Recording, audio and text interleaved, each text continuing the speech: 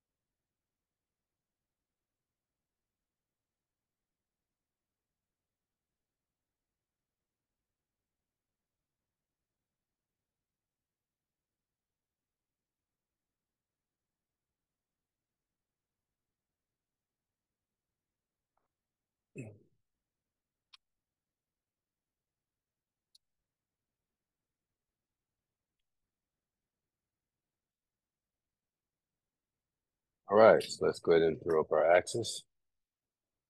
Very similar to the axis that we drew the other day. We'll start over here.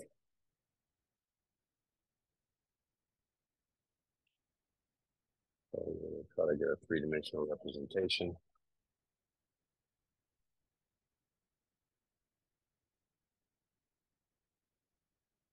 Just so I'm sticking with my notes, so I want to make probably from here on out, I have the z-axis pointing straight up.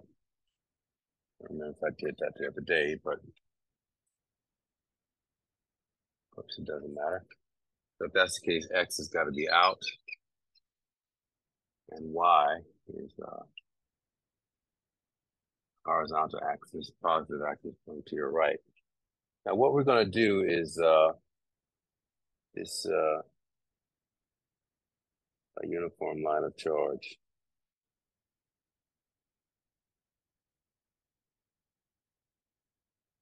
Yeah.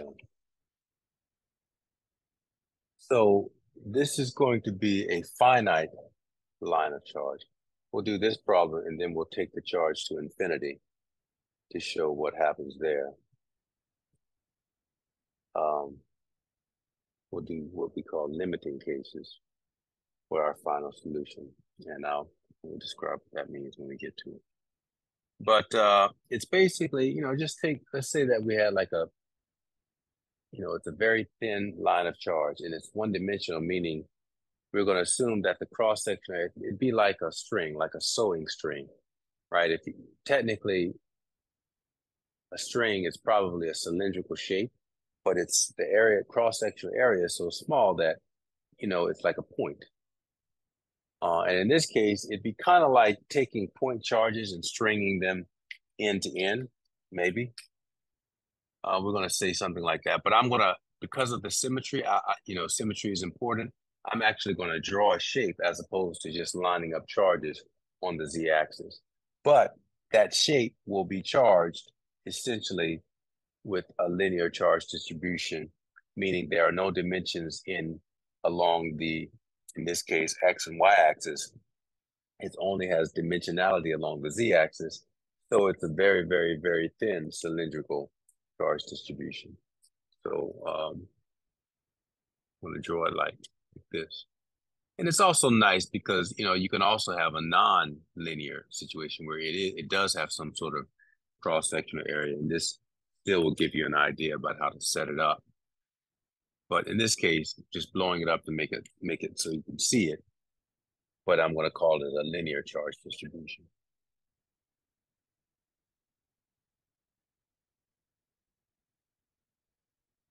And we're going to center it so that the bisector is the X and Y axes, or bisectors are those axes. Okay. Yeah, actually, maybe I should make it, well, I'm going to keep, yeah. Anyway, so now I guess the first thing that I want to do is, as opposed to describing the charge in terms of total charge, I'm going to describe it in terms of linear charge density. So charge density, that concept, is charge per unit length, or charge per unit area, or charge per unit volume. You're accustomed to density just being like mass density, charge per unit volume. So it's something similar to that, but just for charge, not mass.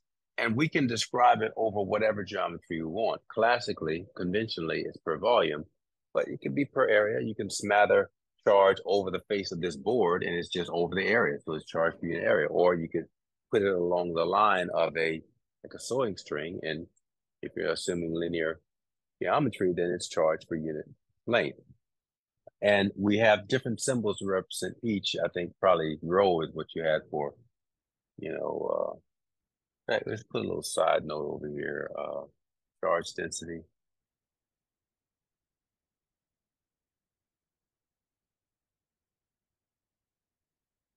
So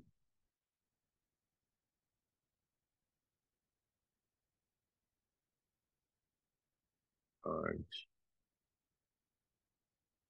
per unit length. So yeah. So lambda is the symbol that we generally use for uh, and stage total charge per unit length, L. We'll define it verbally: charge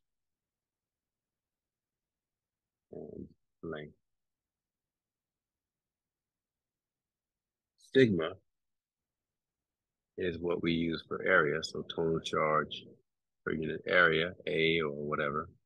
Also, yeah, I should also say it can be a total charge, or we can have a differential charge. So it can just be part of it. So it might, and the differential length will be whatever the length of the coordinate. So in this case, Z.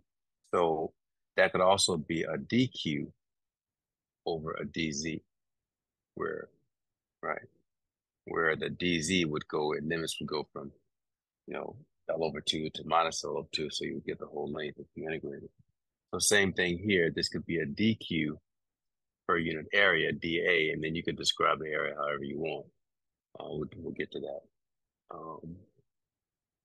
Charge per unit area. And of course, then we use a symbol rho for volume charge density. And sometimes people put a little C or E there just to distinguish between, or Q, so that you're talking about charge instead of mass. Whatever. This is the context, so I'm not going to continue with that because we're just talking about electrostatics. But just, so you might see that somewhere. And also total charge per unit volume. I usually put hats on my thing to mean volume. And that could be differential Q over dV.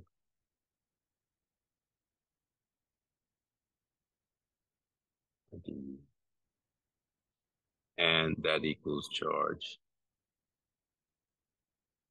per unit volume. Okay. As I said, in this particular problem, we're going to be using equation one. Now, yeah. So I should probably write the problem out for you. So the problem is very the same wording really that we did the other day. We found the electric field at a point P along a bisector. So this is just a field point. There's no charge there. Find E at point P along a bisector, a distance, in this case, Y, away from the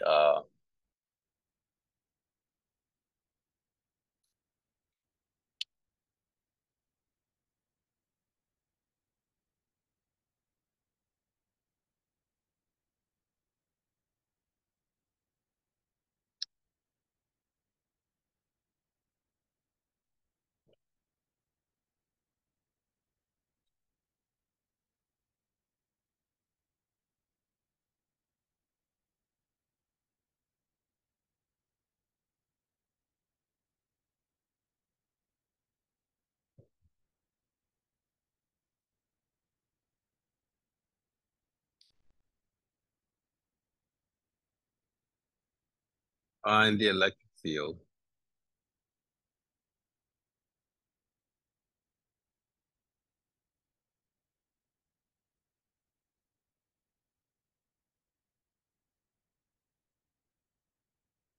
at point P, a distance Y along the bisector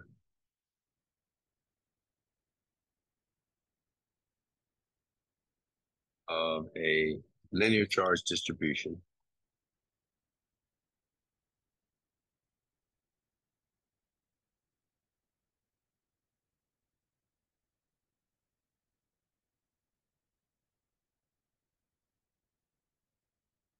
of length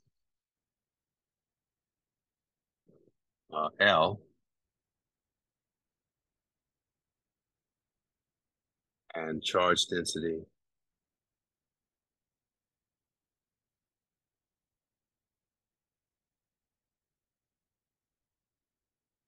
lambda. So that's what it would look like if you saw the problem written out, some version of that distance. Okay.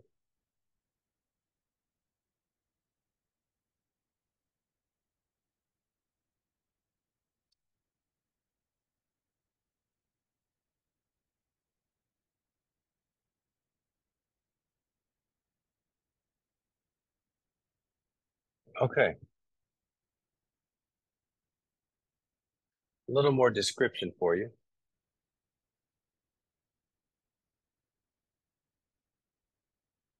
Actually, let me make this a little better to see here. Three-dimensionality, perception of the thing. So this should look something like, yeah,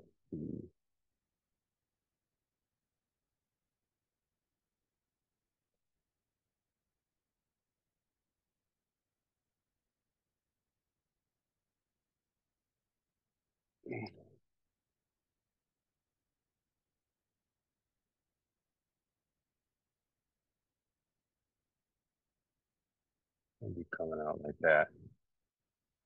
Maybe we could break this up.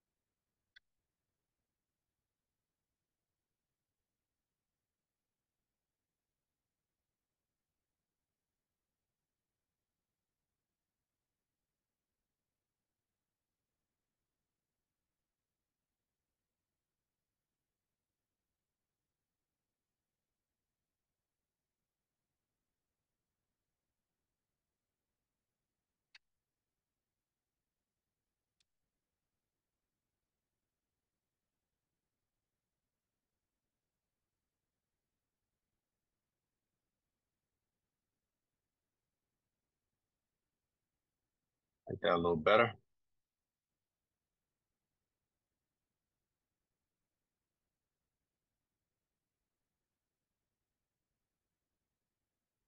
It's a little more three-dimensional. Now, again, this is very thin.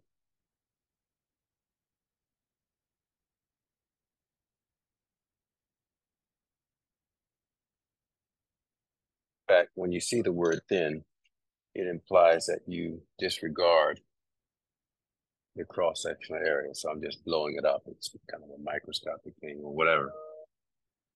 So thin, linear. And we got to make it so, and yeah, and so we'll make the charge density is usually just denoted something like this. Lambda charge density. And positive. I didn't say that. I should have probably put that in there, but a positive charge density, lambda plus, let's say. You don't have to put the plus there, but just, you want to distinguish whether it's positive or negative because you need to know what the field lines look like. Now I'm going to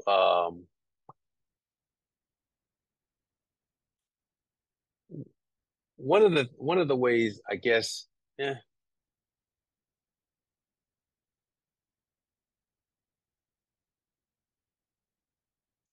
so let me come over here a little bit and just redraw this. So this is really zoomed in, but if we zoomed out, if it's linear, like I'm gonna go and I want you to really think of it like, you know, protons or something that you're just placing end to end. But when you zoom out, you might not see the distinguished individual charges, and in that way, it might look like some sort of cylindrical charge distribution, something like something like this, where the width is an angstrom, like of the cross sectional area, the diameter, right? So that's really more what I'm trying to describe here. Um, yeah, I guess I could have drawn it like that. Whatever, I don't know. But I want to do it like this because technically the charges are smaller, actually. I know it doesn't really make sense, right? Because it's an elemental unit. But it could be like the size of and actually the angstrom is the size of the nucleus, which is a proton and the smallest nucleus, the hydrogen, which is a proton and a neutron. So even smaller than that. But charge and volume are two different things. So when we say a point charge, we're really talking about it's something actually smaller than a proton.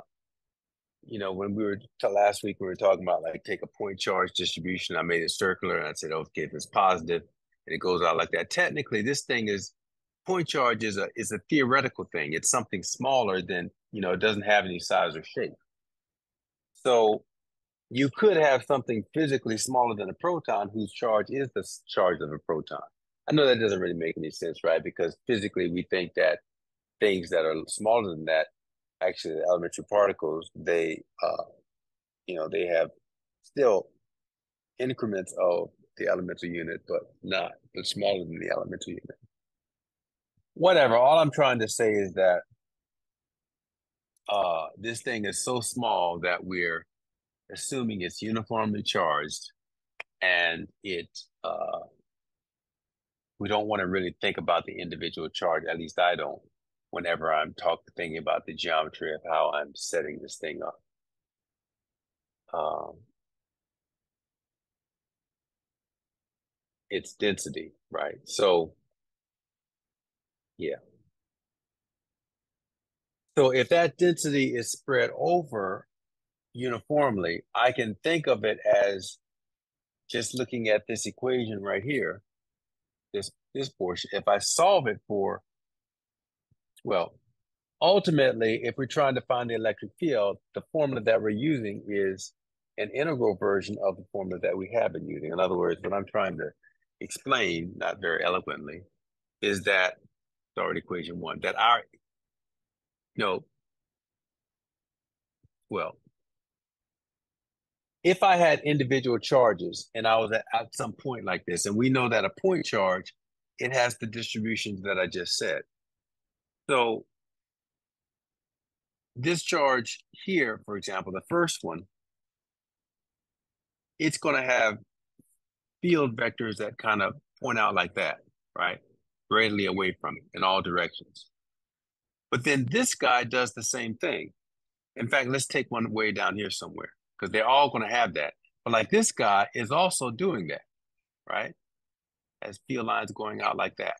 So all of these individual point charges, they're going to make a contribution at this point, right? This line is going to be, I don't know, that line goes through there, and here this one goes through there, and this guy, So that's so at this point P, it's going to be a superposition, not of discrete charges, but essentially of now here I've kind of made it look like discrete charges, but really once we think of the charge as smothered over the geometry of this object, which is, as I said, linear geometry, we can really just think of we have to break this object up into its different differential charge elements, which could be, it's infinitesimally small. So, and you also want to exploit the geometry of the thing.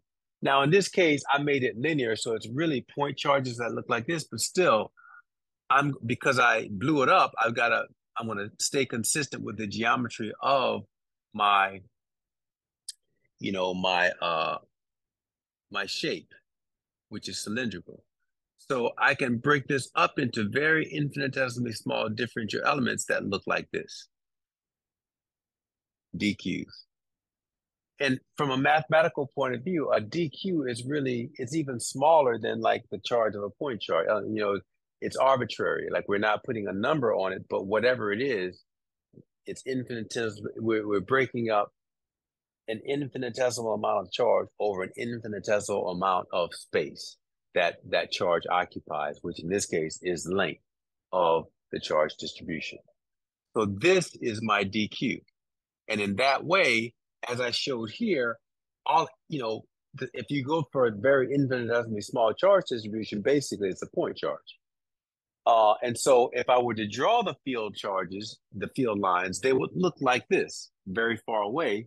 And again, the point is that I'm going to take the differential E field due to that differential charge at that point, figure out what it is, and then add it to all the differential charges as I go from the length L to minus L. Okay, I didn't put that in. So this is length L here,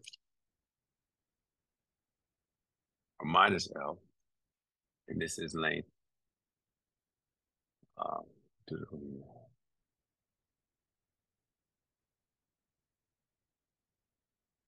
plus L and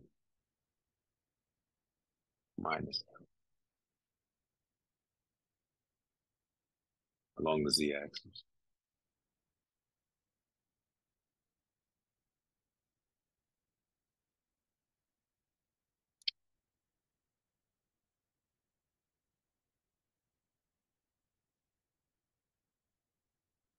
All right. I hope that makes sense.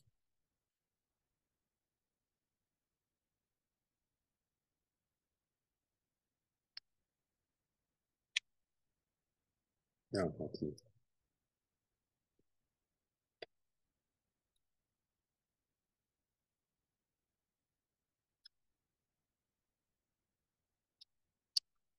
Let that sink in while I go make tea.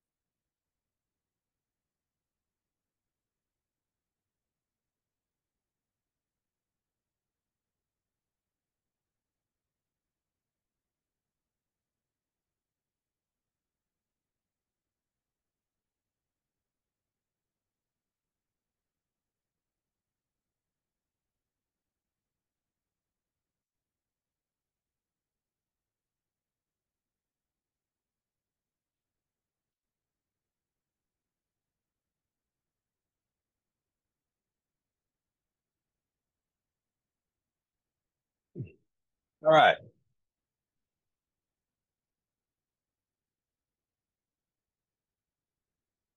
Oh, okay. So, uh,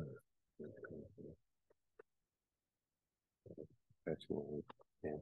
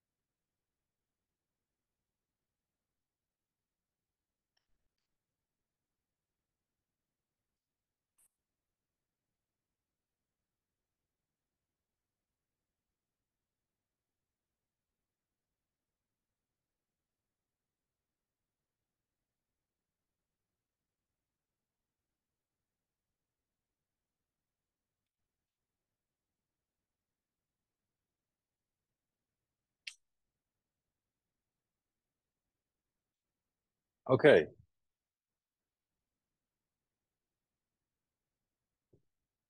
Now, um,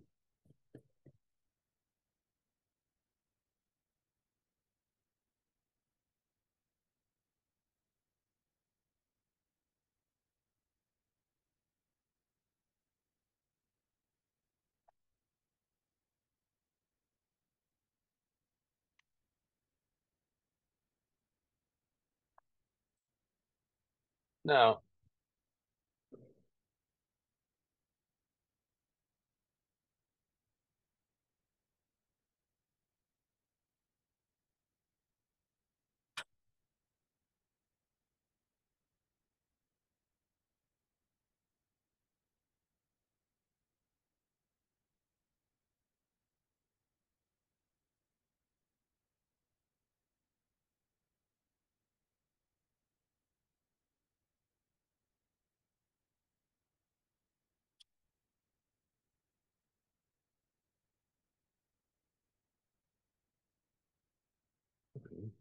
what happened to the green ball? Oh,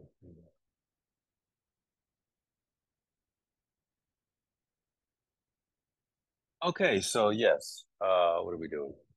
Electric field.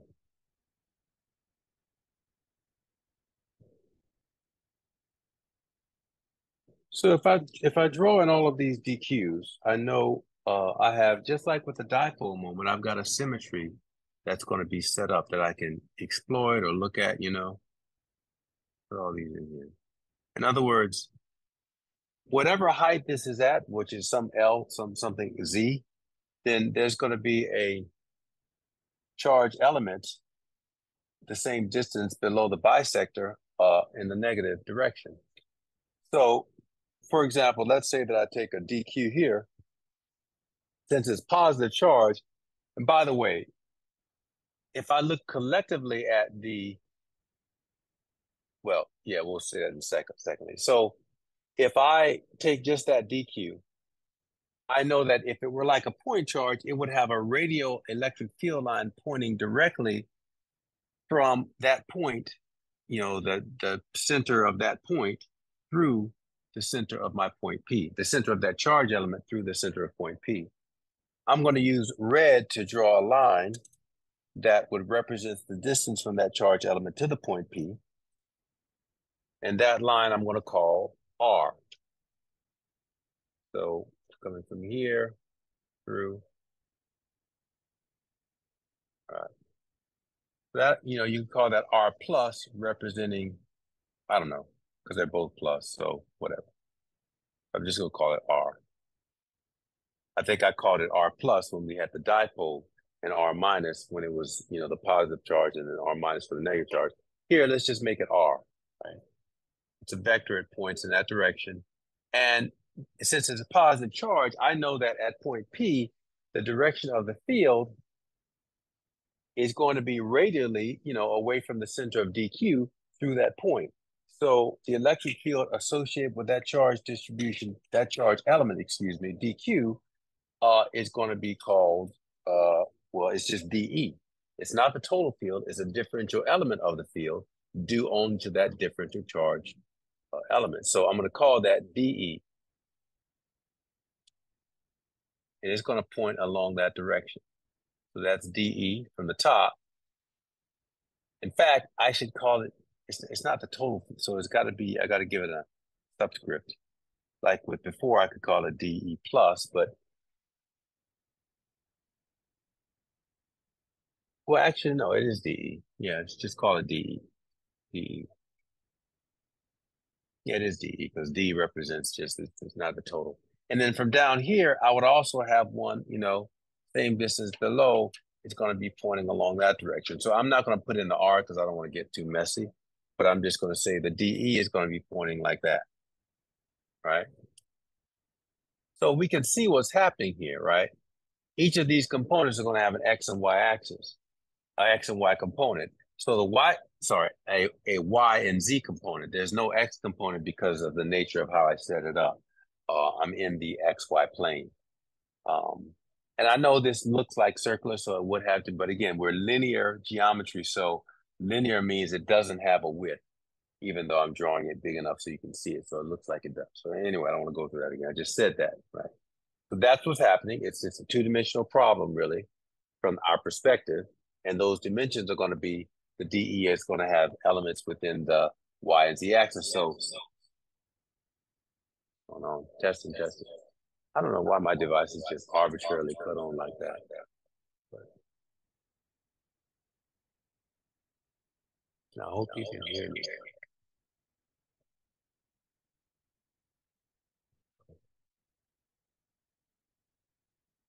So you should be, yeah, this is saying that coming through. Anyway, I'm going to get a DEZ here. And of course, the DEZ here.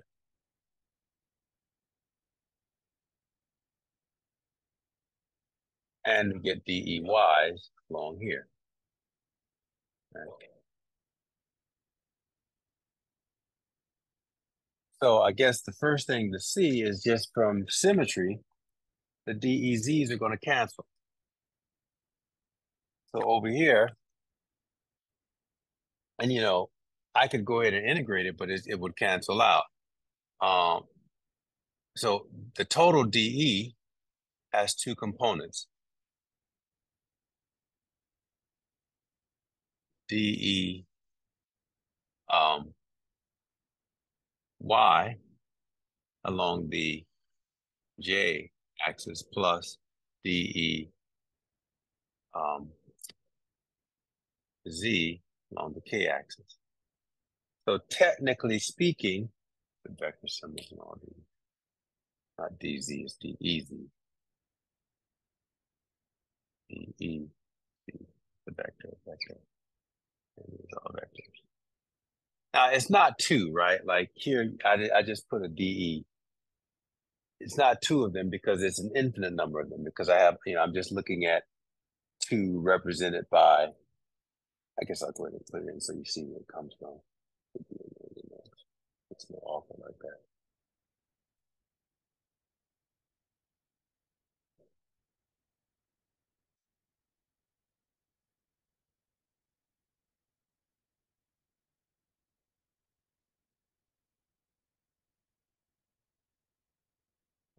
Coming from below.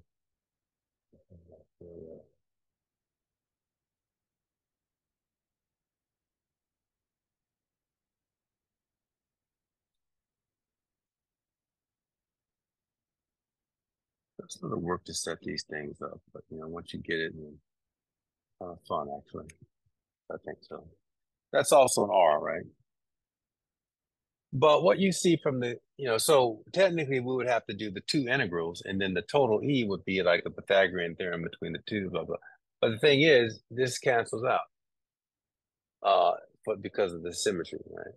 Now, if I were not along a bisector, if I were at some length above, then it wouldn't happen, and you'd have to do the integral, and there might be one or two problems in your book that make you do that.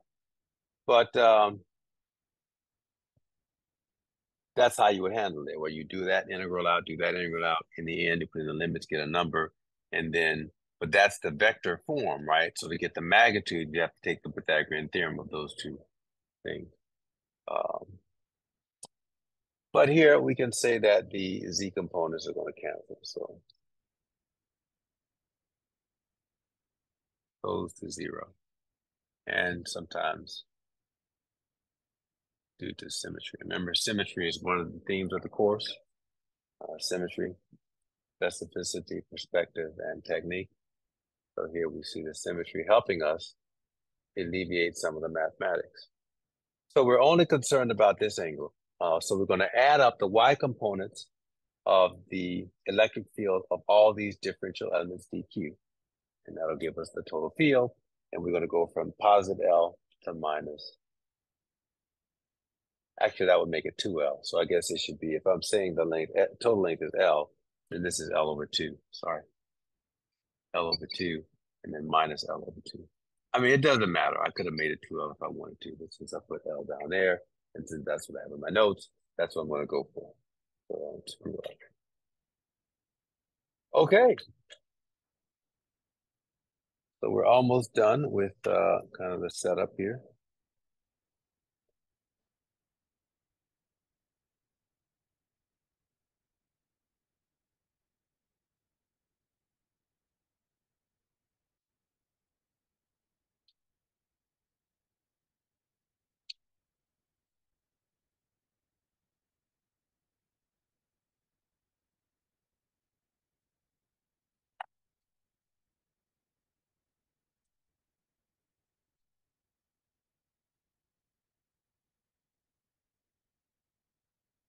So dE has the form of its Coulomb's law form. So dE. So technically, you integrate both sides, you're going to get E net, but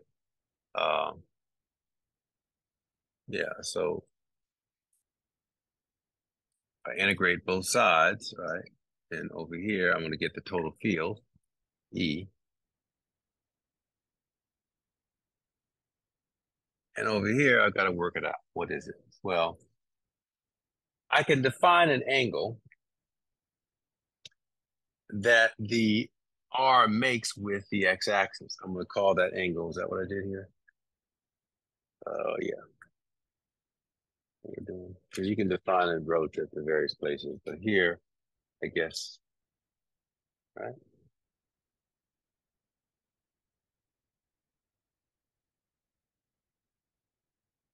Yeah. So here, I want to make that angle we're calling it theta here.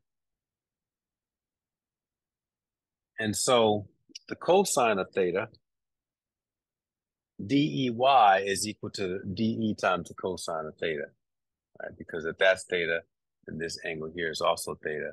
So the y component is the cosine. So this becomes E is going to be equal to the integral of dE times the cosine of theta along the y direction. Now the thing is, when you do an integral, anything in that integral that changes, you have to write it in terms of the integration variable. Now here I've got dE, but I'm going to use Coulomb's law to switch it up. So dE, we know that E is equal to KQ over R, but if it's a dE, then this is going to be K dQ, not over R, but R squared. cosine of theta. So the E, I guess, comes out of the integral. So K sub B, that is, comes out of the integral. And it's not, it's, it's minus L over 2 to L over 2.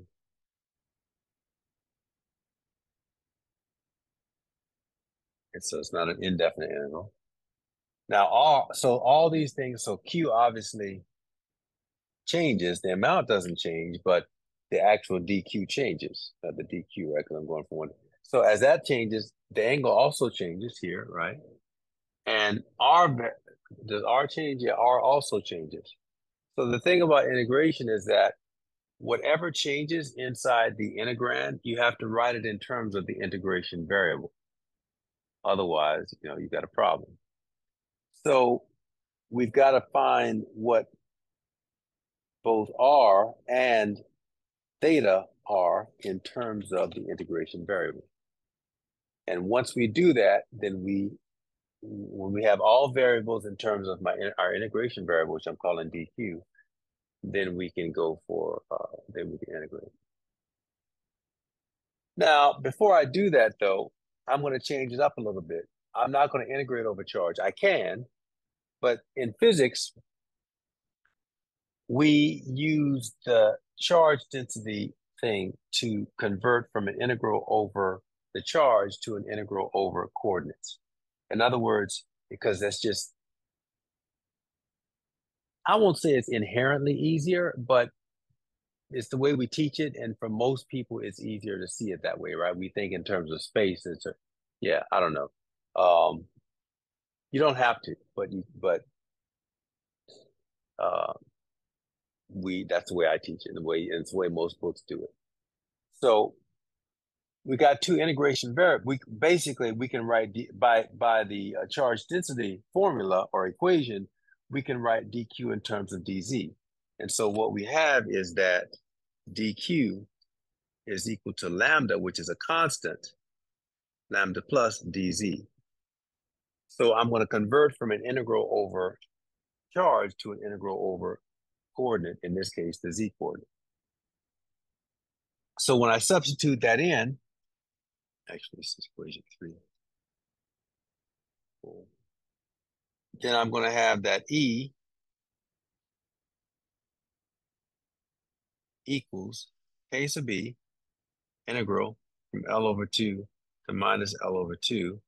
dq becomes lambda plus dz over r squared cosine of theta.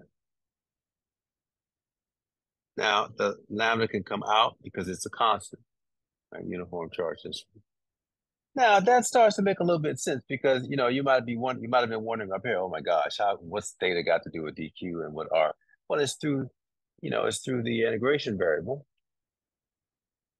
because it looks like you're comparing apples and oranges. This is an angular and this is charge. This is a distance and this is charge. Angular distance, what? But so the relationship is through the charge density, right?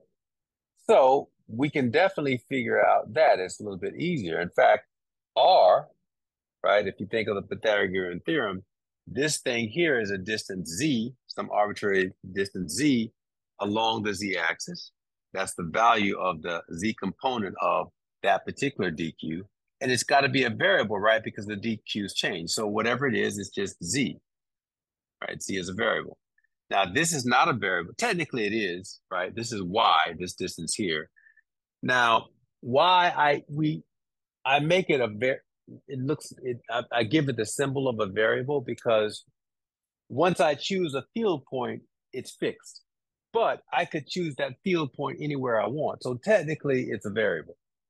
But it's a variable that for temporarily, I'm going to hold constant while I do the problem. Then once we get the answer, I talk to you about the limiting cases that we talk about in physics. Once I get the answer, I'm going to slide that field point back along and the y-axis, and we're going to look and see how that changes, the solution we get in the limit as y gets much, much larger than the length of my charge distribution, or bring it in very close so that my distance y is small compared to my length of the charge distribution, and we'll see how the electric field then changes based on those limiting cases. That's a big thing that happens in physics we do all the time. Okay. But at least now I think you're probably beginning to see how we can write theta and r in terms of z, right? Because here it's just simple, it's Pythagorean theorem. That r is going to be equal to z squared, or the square root of z squared plus y squared. Right? Let's go ahead and write it out so that we can do that. So r, call this 6a. R squared is equal to basically z squared plus y squared, or 6b, r is equal to the square root of z squared plus y squared.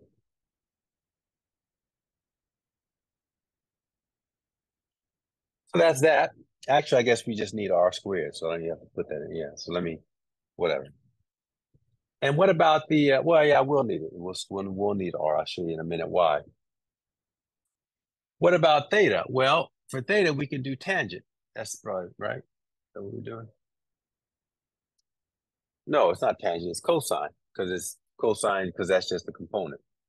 So what is cosine theta? Well, if this is theta, cosine is adjacent over hypotenuse, so that's going to be y over the magnitude of r.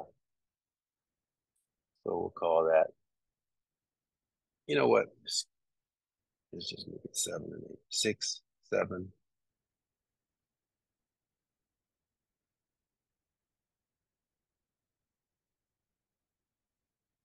8.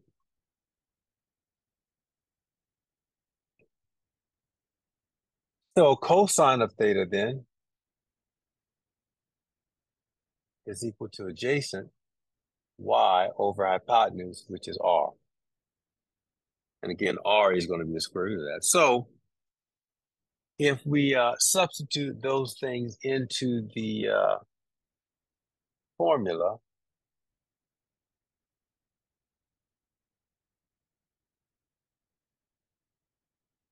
yeah, so if I substitute 7 into 8, then I can rewrite that as cosine theta equals y over z squared plus y squared all to the 1/2 power.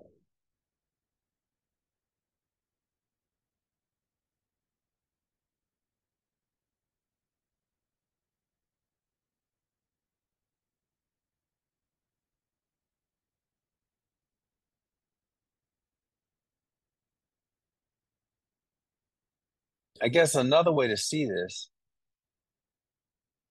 if I come here, basically, this is another way to see it. What happens next? I'm just going to come from equation 5 and I'm going to stick equation 8 into 5. If I stick 8 into 5,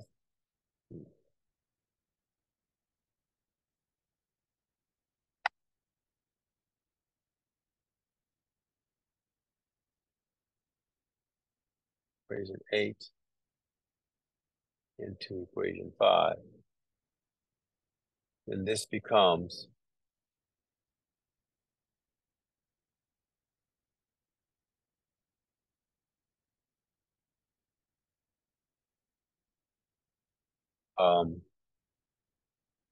E equals. So notice I've dropped the vector symbol. So I'm just dealing with magnitude. When I drop it here, I drop the unit vector there. So I can deal with magnitude. Is that's k sub b integral L over 2 minus L over 2 of lambda. I'm take the lambda on out as well. Go ahead and do that.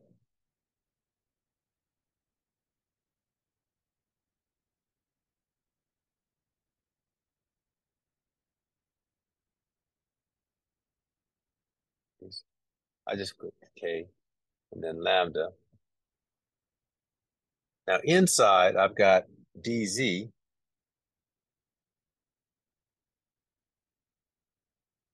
over r squared, but then that's going to be times cosine theta, which is y over r. Now, as I said, for this particular problem, temporarily the y is a constant, so it comes out.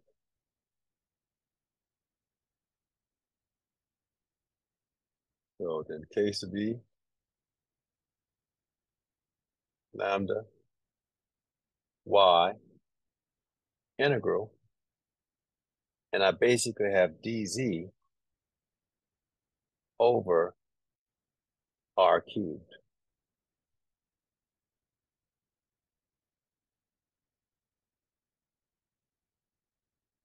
Okay, almost done. But r is z squared plus y squared to the 1/2. So basically, I've got, when I stick r in equation 7 into equation 10, right here, 7 into 10, then I'm left with the final result before I integrate. That e is equal to k sub b lambda plus y times the integral from L over 2 to minus L over 2 dz over, I'm going to write this like this, y squared plus z squared to the 3/2 power. There you go. So that's the integral that I have to do. That's the integral that I have to do.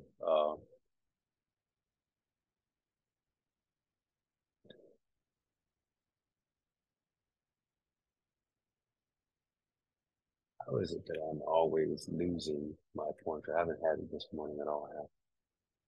I must have placed it someplace. Not on my desk.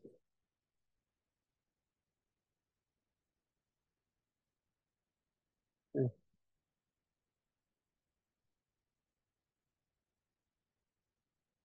whatever. Okay. So this is the integral I have to work out. And that's an integral that, if you should be able to do it. Although I'll help you here. And the thing is, there are patterns in these things. So once we do one integral like this, these things kind of recur. You start getting recurrent integrals in physics. So, uh, I'll work it out once, twice for you, and hopefully you can work through it and then use that as a basis for future integrals similar to that, or like it that you might have to work out. Turns out this is going to be, I think we're going to do a tangent, a geometry substitution. What's it called? Trig substitution. Yeah, it works out with the trig substitution. I'm going to do it for you. I mean, you could look it up in an integral, but I always, oh, here's my pointer right in the face. I find that I feel insecure with looking up integrals if I don't actually haven't done them once or twice. So you want to see this at least once, though. You've probably done something like it before, but at least we have an application for this now. Anyway, yeah, so that's the integral.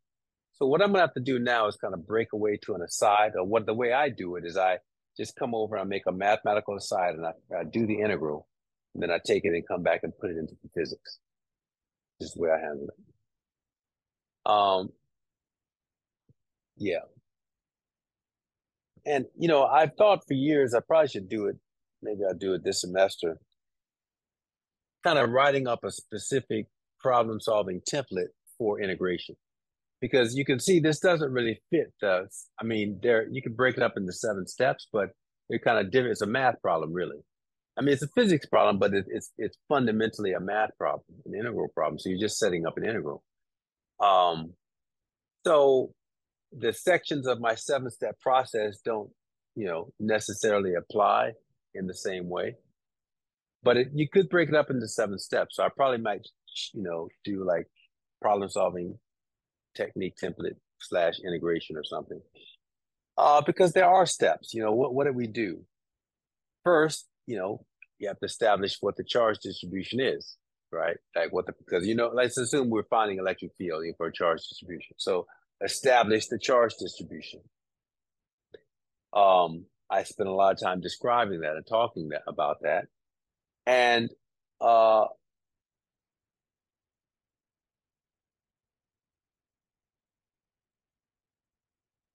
I guess let's say start with demonstrate. Demonstrate the problem. What is that? Just what are you doing? Like what kind of you want to find the electric field of a charge distribution. Okay. And then though, I guess what would suffice for explicit and implicit information, the amount of charge would be explicit, of course, and maybe the geometry. But then, you got to look at the geometry of the distribution. Is it linear? Is it area? Is it volume? And then figure out your charge element. What is your charge element going to look like? And as I say, it's useful to mimic the geometry of the overall charge distribution. So your charge element should have a geometry that mimics that. So basically, determine the charge density in terms of, yeah, find the charge density. So that would be somehow steps 2 and 3. I guess akin to that would be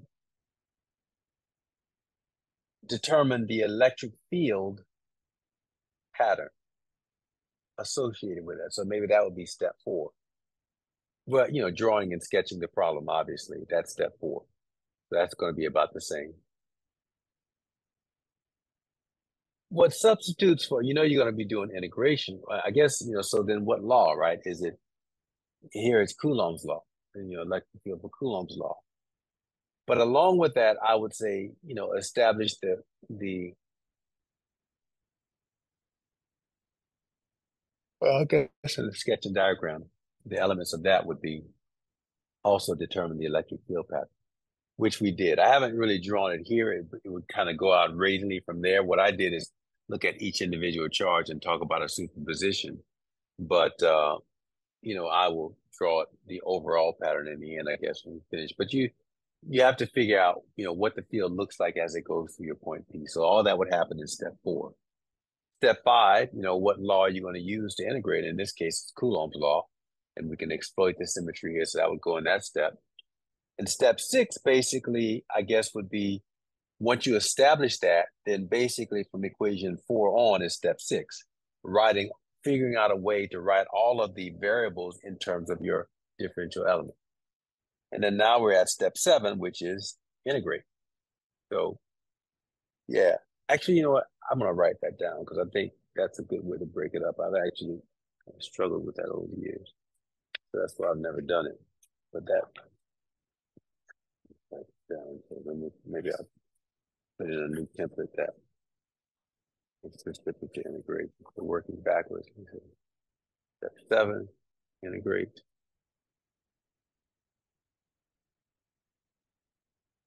It's just,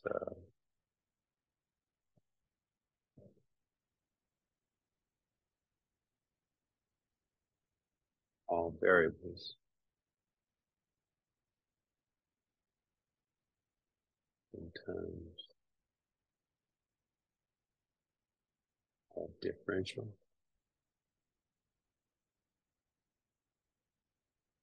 Ratio. Um, Determine integration law. It's not integration law, term physical, governing physical law, and, uh, and then evaluate the symmetry. I like evaluating the zeros. I guess you could just say that evaluate the zeros like I did here, but that's still what we do at that point in the regular problem solving technique. But in our case, the zeros are going to be associated with symmetry usually for problems like this based on how we set it up. And, sketch and diagram, of course, still step 4. And again, in that we are looking at the electric field pattern, considering the E field pattern.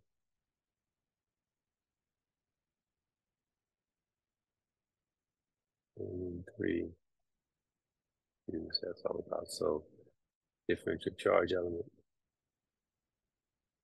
determine differential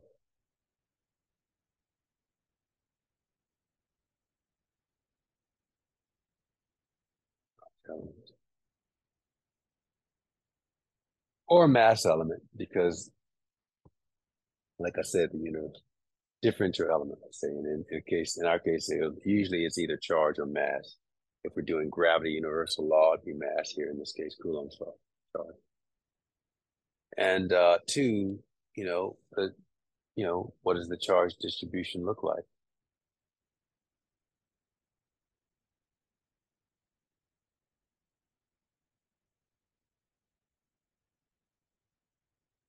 Overall charge distribution. And 1 would be,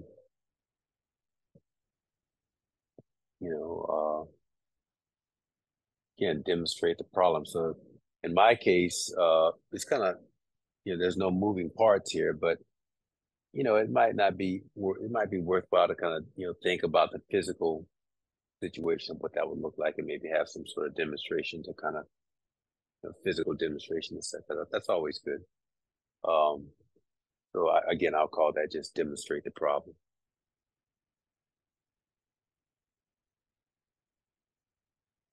We can have some sort of physical replica if it's practical to do so.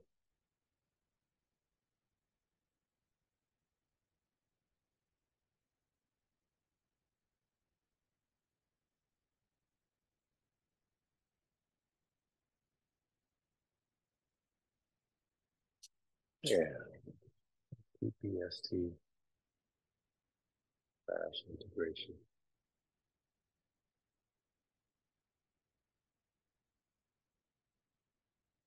Okay.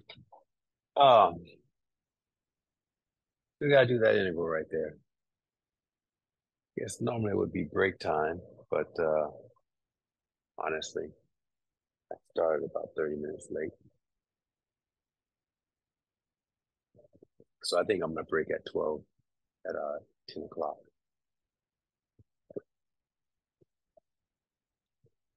As opposed to on 9:30. And probably take this class 30 minutes beyond that.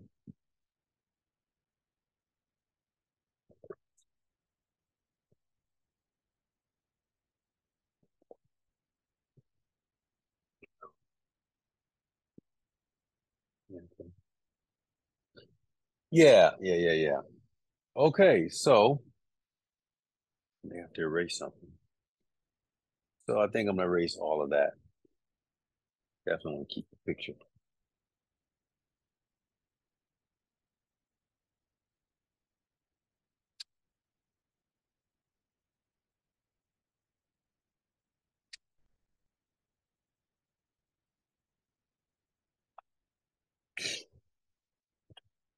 Now, this right, I'm gonna make this kind of. I like to separate. You know how I like to separate out the math from the physics. So this is going to be a mathematical aside where I do the integration.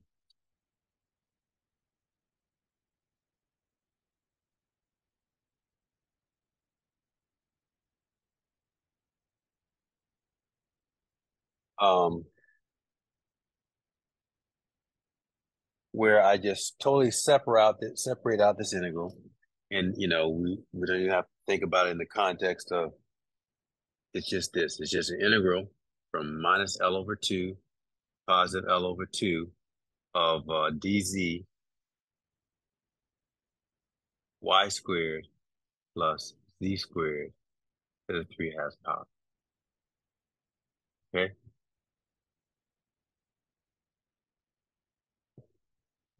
Now we can do that with trig substitution, and I think I'm going to use tangent. I think that's what I used.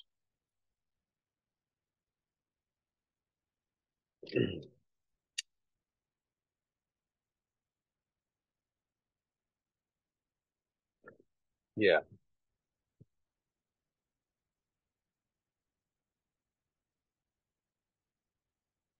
put that over here. Trig substitution.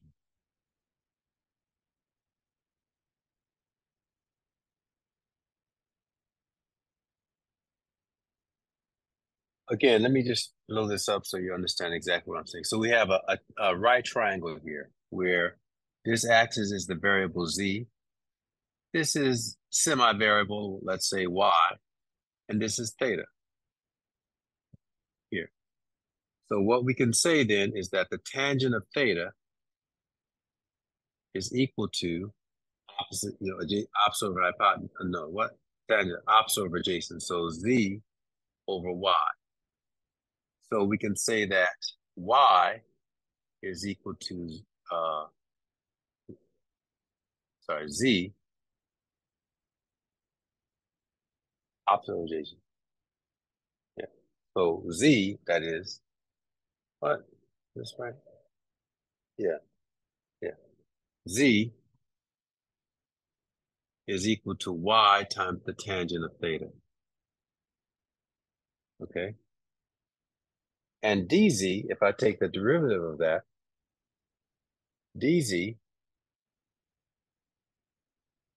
the derivative, well, y is a constant, so that's whatever. It's just the derivative of tangent is secant squared. So that becomes y times secant squared theta d theta. Okay. So with that trig substitution, I have information where I can substitute. So my z is here. I'm going to substitute z with y tangent theta, and the dz I'm going to substitute with y secant squared theta d theta. So I'm going to convert to an integral from over the variable dz to d theta. Now, technically, when you do that, you should change the limits. But I'm a physicist, and I'm going to take all the shortcuts I can because that's what we do. That's how we do. So what I'm going to do, because it just looks funky, and it used to make me like if you convert L of 2 to, it's going to be like something in terms of tangent. It's going to be something. I have to think about what it would be. I don't even know. Uh,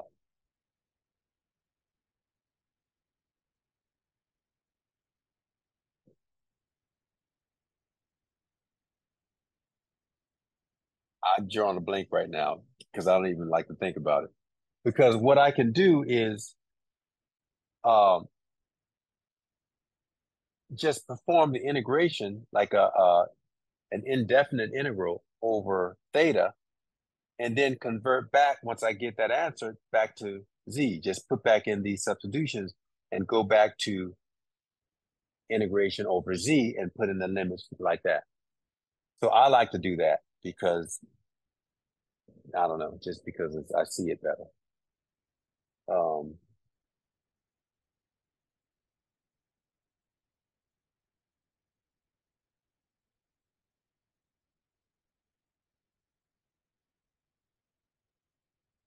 yeah, I guess technically you would have to put in L over 2 for z, and then your limits then would be, I don't know. You know what? I don't know. I'm even not going to do it because I'm going to do it this way. So let's go ahead and substitute in for all this stuff. So this becomes, and I'm going through this slow, but I can't do integration like this fast.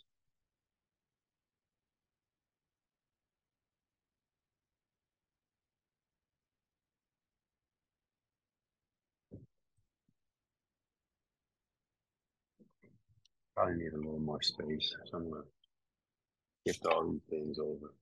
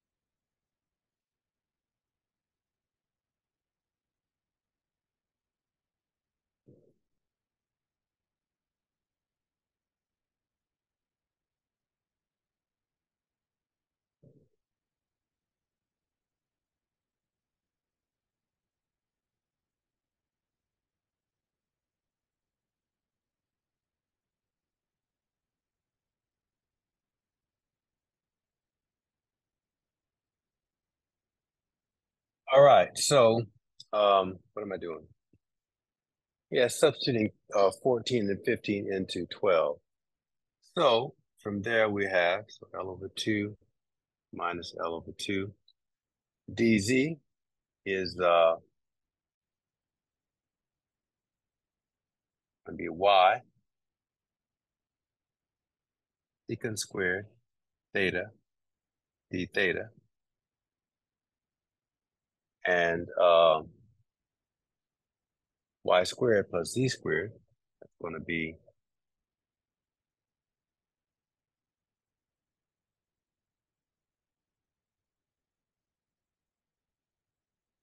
so when I substitute in z, I'm going to have z squared, which is y squared tangent squared. So the z squared part is going to be y squared tangent squared theta, and all of that to the 3/2 power. Now I can simplify a little bit more. I'm going to factor out a y squared, and we'll keep this up here. So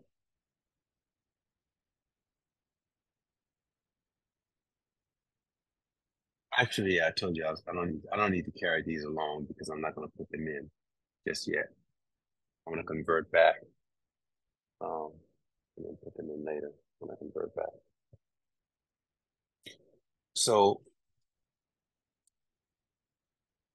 this is going to be y secant squared theta d theta. And now here, when I factor out the y squared, I've got 1 plus tangent squared theta, um, and all of that to the 3/2 power. Now I can still take even more out. I can take the y squared out of these brackets. But when I do that, I've got to take the square root, that's the 1/2, and then I've got to cube it. So what I'm going to take the square root of y squared is y, then cubed is just y cubed. So in the next step then, that's the integral of y times secant squared theta d theta over, again, it's y cubed, comes out. And then in the brackets, then I just have 1 plus tangent squared theta still to the 3/2 power.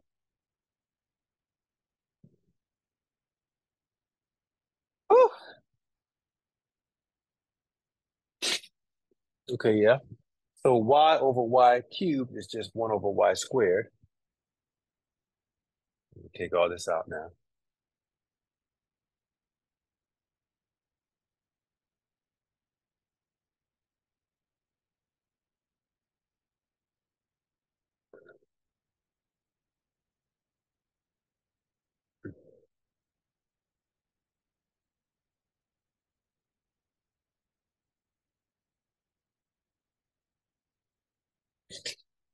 Okay, cancels. Cancels on the left with 2.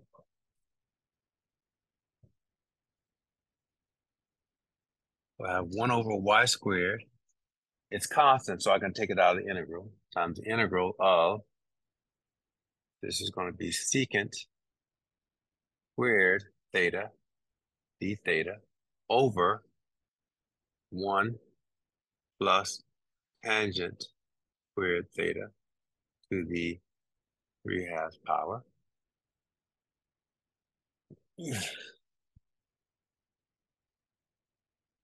But there's an identity. There's an identity that secant squared theta is equal to 1 plus tangent squared theta. This comes from the unit circle stuff, converting it to um, it comes from, remember, unit circle. So if you have, and this is 1, you know, 1 minus 1, 1, 1.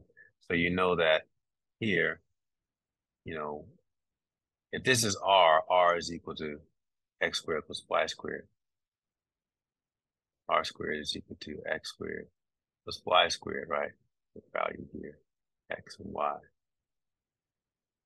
But this is also theta right here. So when you use the tangent theta stuff, like you can get all these different relationships. And like 1 is equal to, x cosine squared plus sine squared, all that stuff that comes from that. It's trig, basically high school trig algebra. So it comes from all that. I think we need to review that, but that's where you need to go to if you want to remind yourself of that and how you justify it. What? So yeah, I could use that in here. So basically, um, this quantity here is secant squared, and then I've got to raise that to the 3/2 power, right?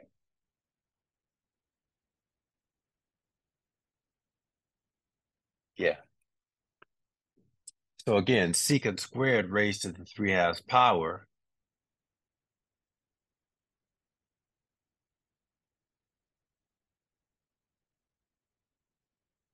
is just secant cubed. Take the square root, get secant cubed, it's secant cubed. So I can substitute 21 into 19.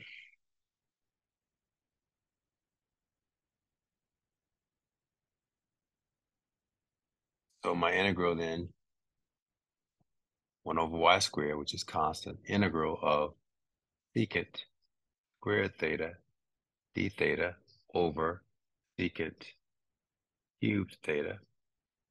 Well, obviously that cancels and I get, that goes out, and down here I've got 1. So 1 over y squared times the integral of d theta over secant theta. And secant is 1 over cosine, right? Cosecant is 1 over sine, and is that right? Secant, I don't know, what? Nope, the other way around. Secant is sine and cosecant is cosine? Really? No, it's right. No, I said it right. Yeah. No, it's cosine. Yeah, because it's kind of, for me, it's always counterintuitive the way they're named. secant is not a sine, it's a cosine, and cosec is not a cosine. Yeah, so 1 over secant is same as is equal to cosine. So that's the integral of 1 over y squared times cosine of theta, d theta. Isn't that something? All that stuff, integral boils down to integral over cosine. Well, that's it. And so integral of cosine is straight up sine, right? Or negative sine. Uh, Sine. The integral of cosine is sine. The derivative of cosine is negative sine, right? You know what? I should have just not asked myself. Now I can't remember. Oof.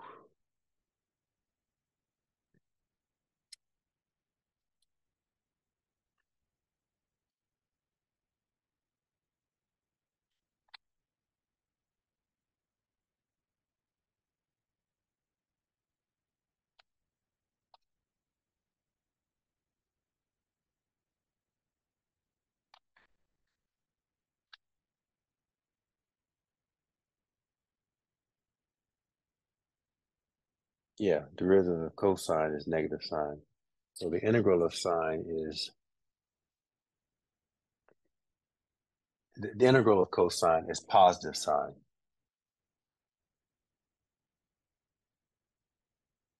So now we're gonna go back through. Now we got the answer. We start backtracking through. So the answer to this thing is, so here's what I was talking about. This is a little trick that you can do. Technically, if I had converted the integrals, I have to put that in, and it's going to be like integral. I don't know. The limits would be tangent some stuff. I don't know. This is how I do it. Um, so my answer is sine theta, right? But and this is a constant over here, so I don't have to worry about that. I'm just going to keep that out there to the end. But I can now convert back. But I use a trig substitution to convert from linear Cartesian coordinates to essentially really polar coordinates, I guess.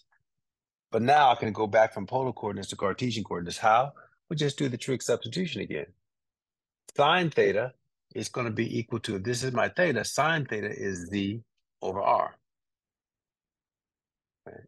Where r is equal to, y squared plus x squared to the 1/2.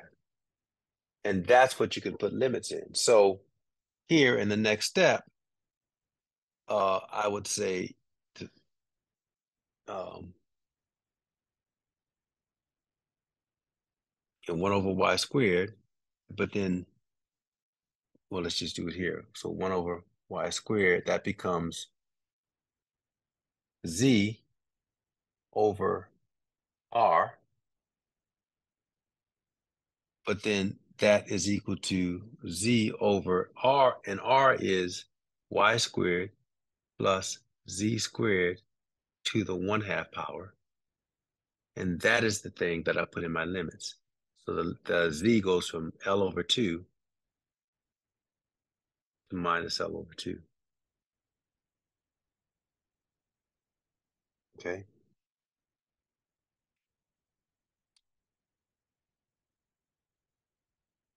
I'm just going to underline these things because these are kind of like the solution of the calculus. And then I have to just put in my limits here. Whew, okay.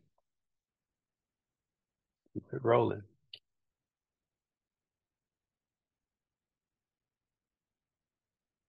So this is probably a learning curve for you,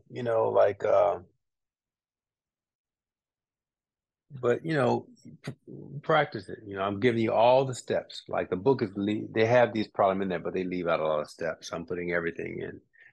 It's worth going back through, and once we get this solution, we'll do a couple other simpler problems. If I run out of time in class, I will add that in, maybe as lectures, because I want to get on the Gauss's law on Wednesday. But I'll put them in as addendum lectures to this. We could do turn this into it and make it an infinite line. We'll do that in the limiting case. But then we make it a ring, and then make the ring a disk, Those are basic problems that I usually do in class and get the general answers from that end. But the process of setting up the integration and doing it, this is something that is very useful. Another thing that you can do, like remember I showed you the analogy between Coulomb's law and and universal law of gravity previously. Another nice problem to do is to replace this with an infinite line of charge and then just go back and find the gravitational, the G field at that point due to a thin line of charge. Everything will be mathematically the same, exactly the same, but wherever there's a Q, you put an N. So then a DQ becomes a DN. And your charge density, lambda, as opposed to being charge over length, is, or differential charge over differential length, is going to be total mass over total length, or differential mass over differential length. Now, you might say, well, like I just, and so every step is going to be the same. So you might say, well, why do it then? Well, because I know what I'm doing because I've done this a gazillion times. So I'm not just talking, like I understand what's happening. When I first, when this was first presented to me, I didn't fully understand it. I could copy it and I could, kind of write it down, but it's kind of like music, right, or something. I had to just keep doing it several times. And then somehow the implications of certain things sunk in. And then I understood.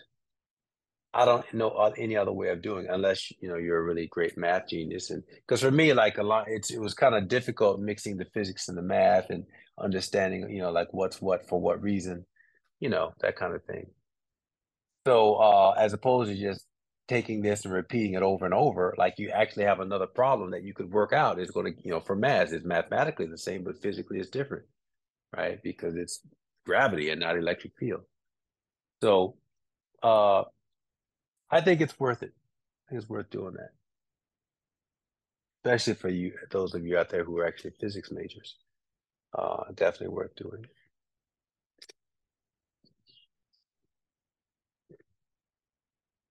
All right, so let's put in the limits to this thing right here.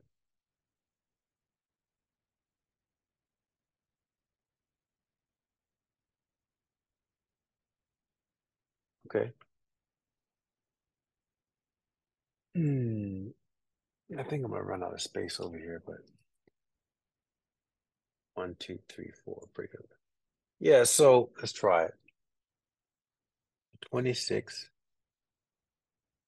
So of course I've got the 1 over y squared outside there. And I know I have to keep writing stuff like that because if I don't write it down, I'll forget about it. So the first term, I'm putting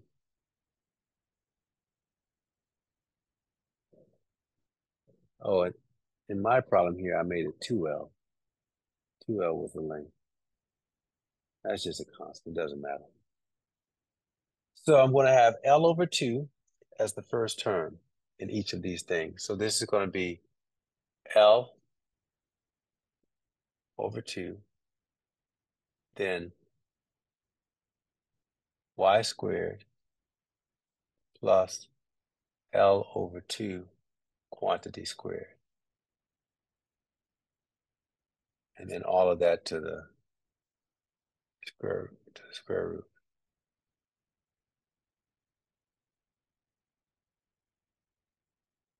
1/2.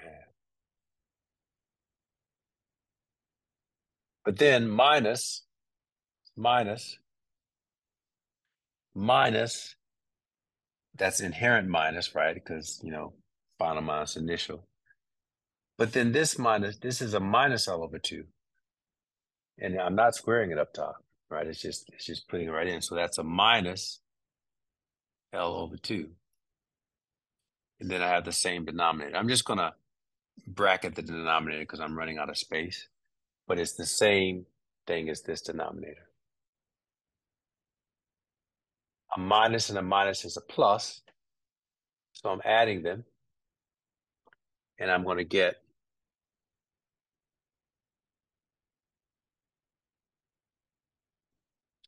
1 over y squared times L over 2 plus L over 2 is 2L over 2, which is just L. I get L here. And in the denominator, I get y squared plus L over 2 quantity squared, which is L squared over 4.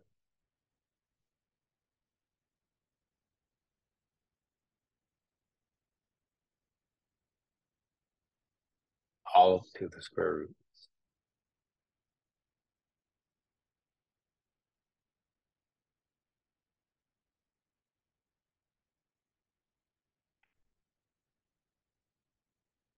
Yeah, that's it. That's the solution.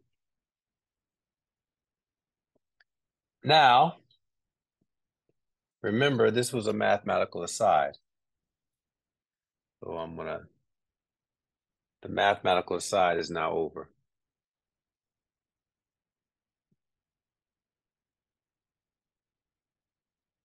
I've got to take that and put it back into whatever equation I stopped with, and I've erased it. I should have left it there.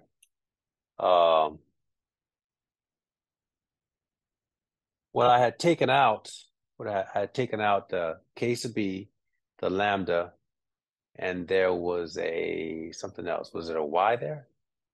I think there was a Y there, right?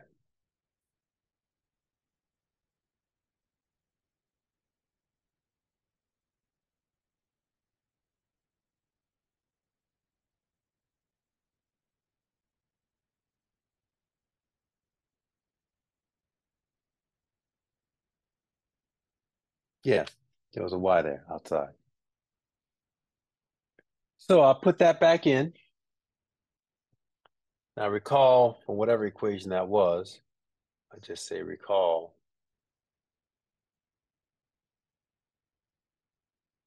that, we had,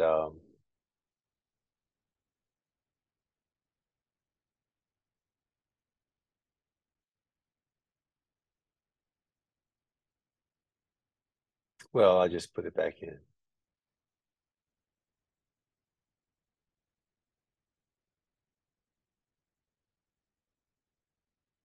So I guess what I'm trying to say is 27 goes into, but I guess I came over here, so I guess it was 15.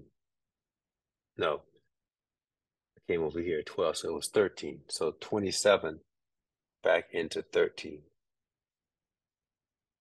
Yeah. And so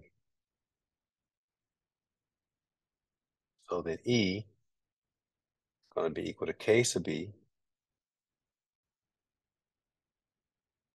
lambda plus Y times all of this. I'm running out of space. Let me drop it down a little bit. Drop it down to here, 28.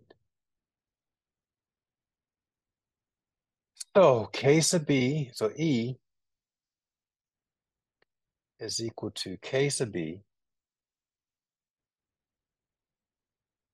lambda plus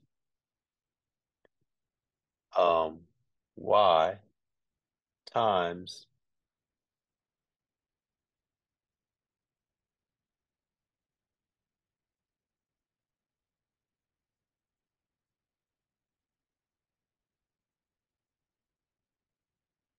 the integral, which is all this. So I'll put that in I don't know, braces.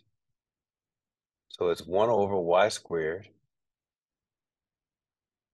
times all of this. L over quantity Y squared plus L squared over 4, all to the 1/2 power.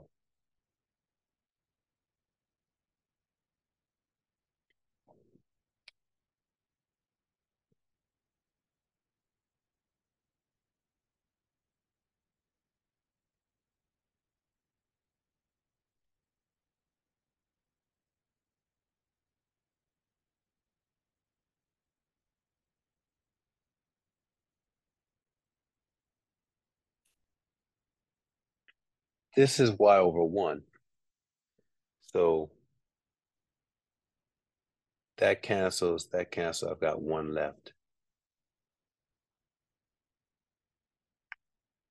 So then,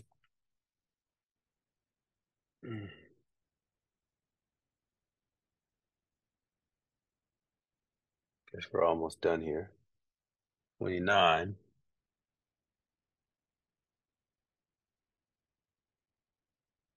I've got E equals K sub B, lambda plus. And then this thing, I don't need all that stuff now. So this, I still got a 1 over y over there, okay? So I'm gonna kind of separate it like that. Times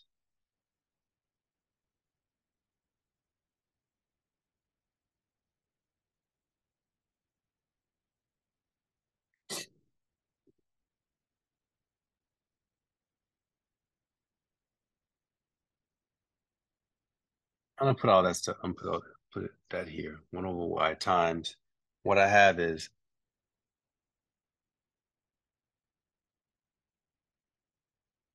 actually I'm gonna do this.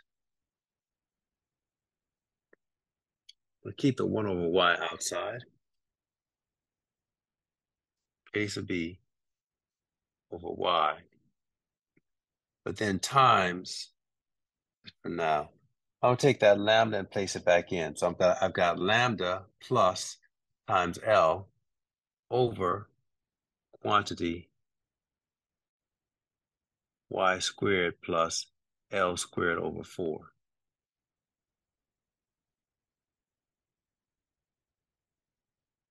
And the last thing that I'm going to do is I'm going to substitute back in the definition of charge density. Remember, charge density is differential charge over differential length, or total charge over total length.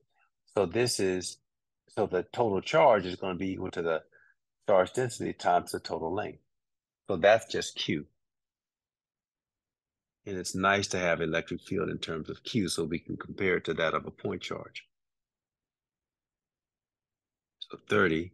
So I'm going to put back in the vector nature. So the E vector is equal to K sub B over Y times the total charge Q over quantity Y squared plus, I just do, L over 4, L over 2.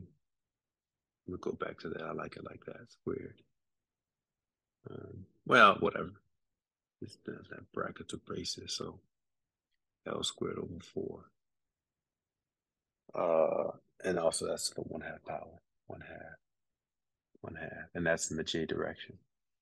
So this is my final result. My final result. And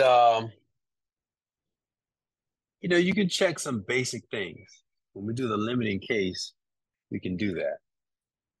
What do I mean limiting cases? Well, just visually think about this for a second. I went over 10 o'clock.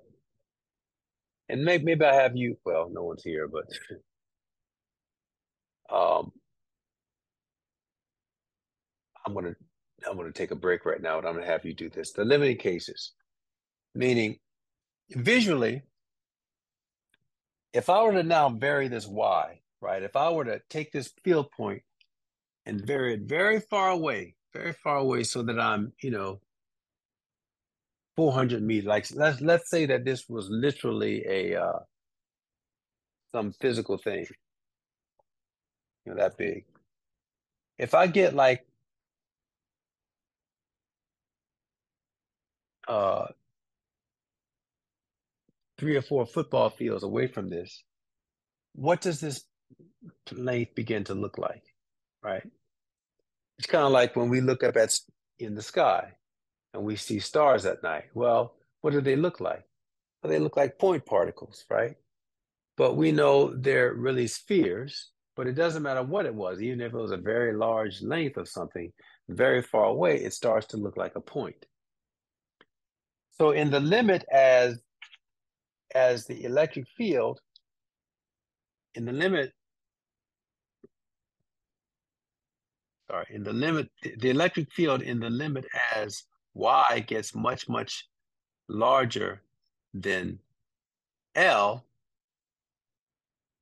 visually we would expect to see a point. So visually, if we could see the electric field associated with that charge distribution, it should look like the charge it should look like the electric field of a point charge. And we know what that is. It's KQ over R squared.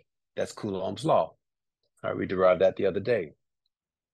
So what I want you to do is to prove that, is to see if you could figure out how to take the limit of this electric field as E gets much, much larger than L, right? So you're finding the limit, as Y gets much, much larger than L, basically of this E, and see what comes out of that, see what you get. Then maybe try to go the other direction. That, if I get very, very close to this, what does the field look like? And the limit in that case would be as Y gets much, much less than L. So do both of those limiting cases, see if you can figure it out. And I think the book probably gives you the result, at least for one of them it does. But go ahead and do both and just see if you can. You did limits in chapter 3 of calculus, right? So this is a limits problem. And yeah. All right. So go ahead and work on that. Well, I'm gonna take a 15 minutes here. I haven't had any breakfast this morning, which is why I'm probably feeling a little bit wonky.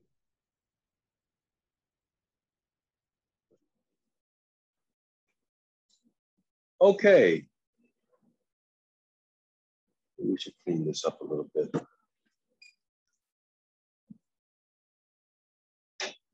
So we can clearly see the result that we're talking about.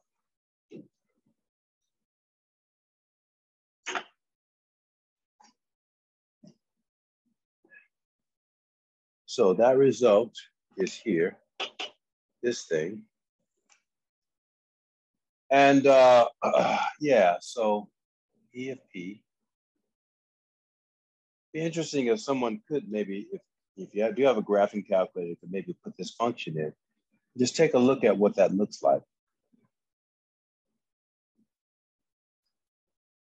Well, I'm going to do something else over here. Let's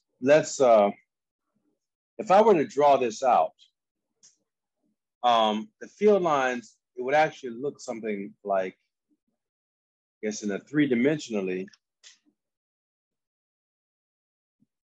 let's erase some of this stuff. Well, actually, this is the field at that point. So yeah, drawing the field configuration of this and the field at that point is slightly two different things, but it still would help to give an idea of what it might look like at that point. Yeah, in general, the field lines associated with the distribution are the following. So electric field lines. Let's just talk about that, field line.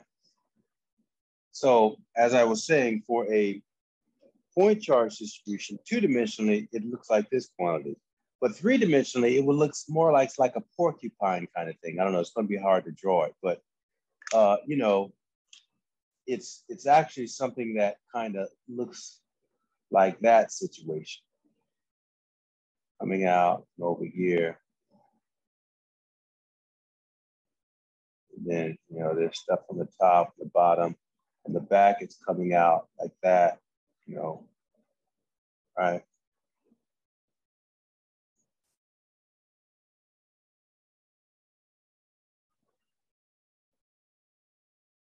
Like that.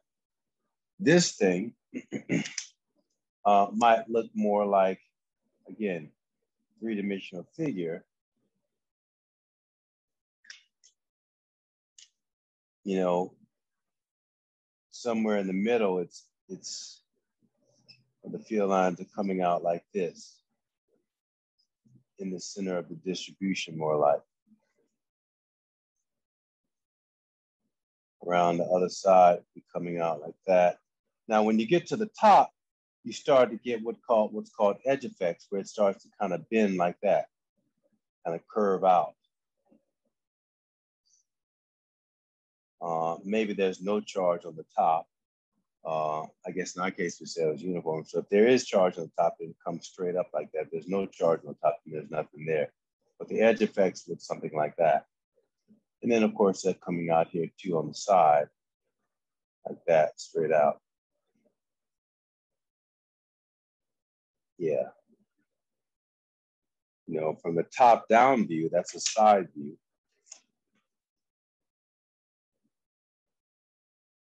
Top view, it actually looks more like a point charge. If I'm looking straight down the top, you know, it looks like a circle there.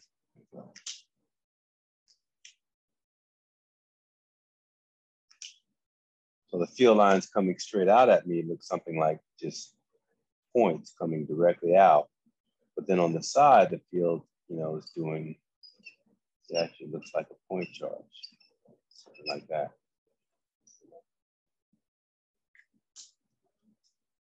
But when we're at a point, what does that distribution look like? So, you know, you want to kind of, this is more of a right brain picture or representation. So think of these pictures kind of coming out in all directions. But if I'm localized at a point, it looks, it has a certain perspective, right? A certain perspective at that point. Because again, remember, that's the other thing to keep in mind, that even with field lines, they're just a representation. If you could actually see the field, it wouldn't look like lines coming out like that. Right? That's not how fields would actually appear. In fact, there's really no way to pictorially represent them exactly. Some people would say maybe a cloud, and like when you get closer to the distribution, the cloud is like a fog cloud, would be more foggy. But even that's not truly, because you know, fog doesn't have direction, right? So the fog model would be indicative to some degree of the magnitude of the field as it approaches the charge distribution, but it certainly wouldn't give you the idea of direction. Now, this kind of does a little bit of both, because as you move, you know, when you get closer to the charge distribution, the field lines are denser in the same way that a fog cloud would be denser. And so that gives indication of the trend of the magnitude as you move away from the charge distribution or closer to it. And of course, because they are arrows, they would also indicate direction, where a fog model does not. However, even this fails to fully represent what a field looks like. So you just have to kind of use your imagination to extrapolate. But again, graphing the scenario does help to guide your intuition and understanding what you're talking about.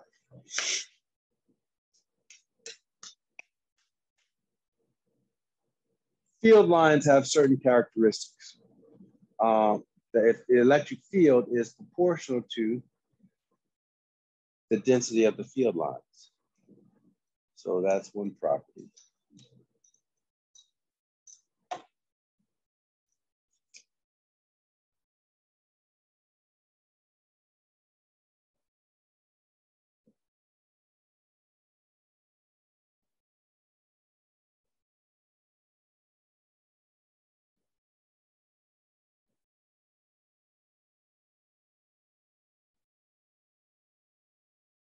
Well, the density of the field line.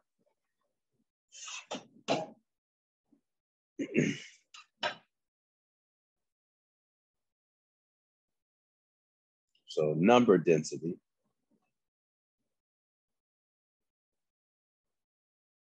of E field lines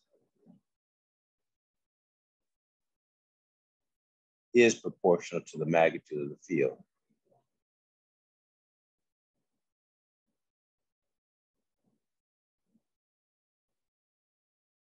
What we say is that the density of E field lines is proportional to field strength.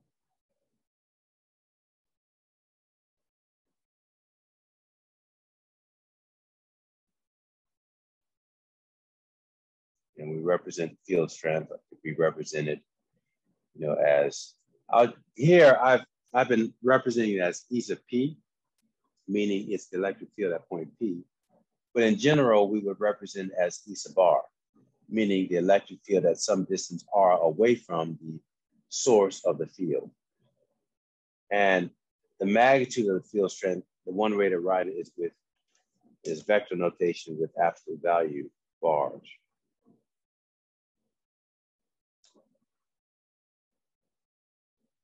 What does this mean? The number density of field lines. Let's give a kind of representation with an example with a point charge. Now, again, don't be thrown off. You might ask, we just did all this mathematics, and why are you talking about field lines? Because that's actually what we calculated. It's the magnitude of the field, and one way to represent it is with this algebraic equation in the end. But there's a general we haven't talked about it formally, so this is a place to do that. And we'll come back and then look at this closer. But I want you to, one of the philosophies also of my teaching is, to mesh both left and right brain aspects of a concept. So much of what we did in this lecture is, left brain, right, is working out a calculus problem. But there's other perspectives by how to understand the field at that point. And a lot of what I'm discussing here is more of kind of a right brain perspective of other ways that we can represent field strength and field. And ultimately, it's the combination of both the intuitive right brain perspective and the analytical left brain perspective. All of those things together help us to understand what it is we're talking about.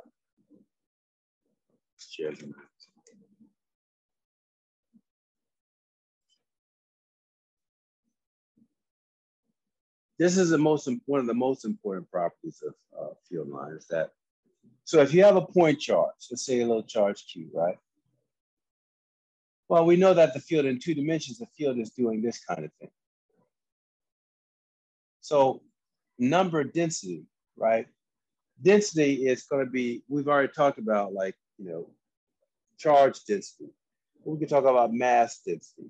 We can even talk about something like a number density. It's literally like the number of something that's in a certain area, right? So, or a certain region. In this case, we can compare the number of lines to the area or across either the circumference or the, or the area.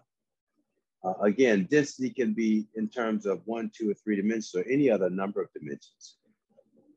Linear density is number per unit length, area, number per unit area, area, or volume density, which is how it's usually introduced when you first have the concept of density in high school, is something per unit volume, mass in that case.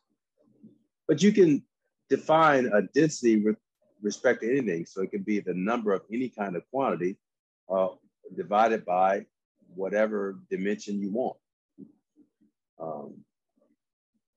So here, what we're going to do is the number of field lines, and we could either use circumference or area. I'll use area because that's what's done a lot. So if we come out a certain radius R, right, R1, we could map out a radius and either calculate the circumference or the cross-sectional area within that thing. If we come out another radius R2, then we could also calculate a number density associated with that, with its radius. So let's just calculate and see which one is greater, right? So if we have the number of lines per unit for area 2, and what we're saying is that the electric field is proportional to that. Doesn't give you the exact value, but it gives you a relative value. So what is the electric field at point R2? So ER2, well, it's going to be proportional to the number of field lines divided by the area at position 2. How does that compare to the electric field at position 1, R1? Well, that's going to be not equal to proportional. That's proportional to the number of field lines per area 1.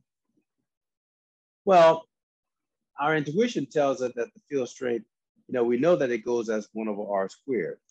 If we represent it, we've already done that, but let's just quickly do it again. If we drew a graph of the field magnitude, E sub r, you should be seeing this in your books, E of r versus r, well, we know it goes as 1 over r squared law, the inverse square law. Right? So when we get close to the field, it gets stronger and blows up at the center of the charge. But when we move far away, it goes to 0 out at infinity. And it does that in the functional form of 1 over r squared. So just looking at this picture, we would expect that the electric field should be greater at position R1 as compared to position R2. And if we just do a very quick analysis of these things, we see that that's true based on this idea of the number density, because we only have 1, 2, 3, 4, 5, 6, 7, 8 lines. That doesn't change. It's 8. But as you move farther away, the space between the lines changes, which means that the cross-sectional area at any point that you could define as you move away is larger. So if you look here, E, let's call it E2, is equal to 8 divided by, and what is the area? Pi r squared. Pi times r squared, or r2 squared. Again, not equal, proportional. And E1 is equal to 8 divided by pi r1 squared. Well, if R1 is greater than R2, then E1 is going to be less, if R1 is less than R2, which it is, then E1 is going to be greater than E2. So even though it doesn't give you an actual quantitative value, you can see that qualitatively we can compare this. You're just looking at the trend in the electric field lines gives you an idea of the trend in the field strength as you move closer to or away from a specific charge distribution.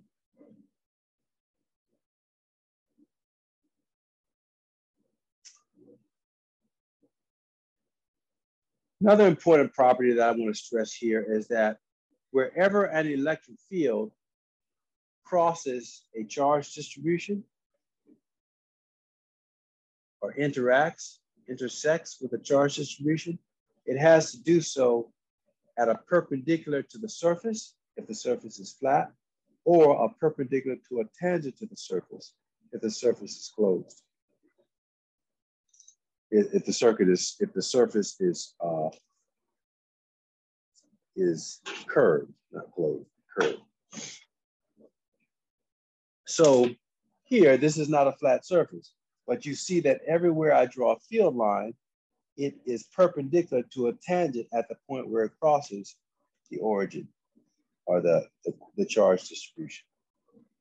Obviously, if it were a flat surface, then it would still be perpendicular to the point, but that point also, it would mean that it was perpendicular to the surface as well, again, for a flat surface.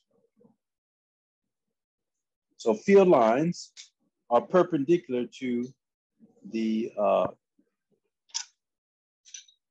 point where the field crosses, interacts or intersects with the charge distribution.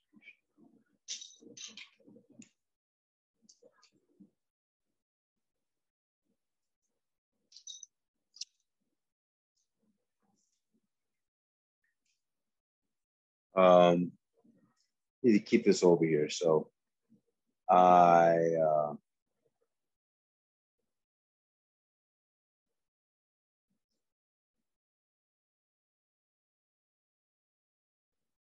apologize. I need to erase stuff here.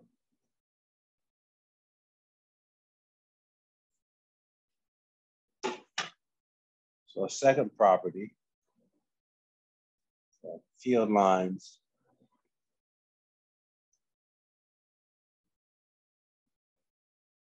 are perpendicular to a surface source, SOUR,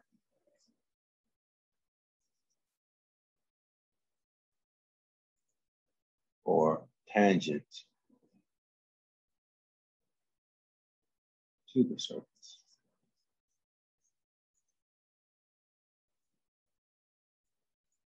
Depending on what the surface is, curved or flat. Also, we can say that electric field lines never cross, ever.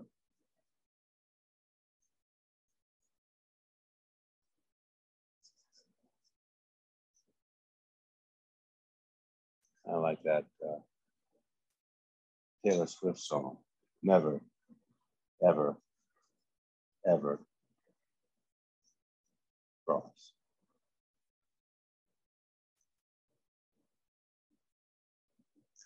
So you could probably say a couple more things, maybe, I don't know, but we can when we talk about metals, specific types of surface. This is more generalized. This is for both metals and conductors. But again, we'll say a little bit more about field lines and electric field when we get to conductors and electric potential, 2 chapters away from that. For now, that's all we need for this. That field lines are a portion of the number density. They are perpendicular to the surface or tangent to the surface, and they never cross.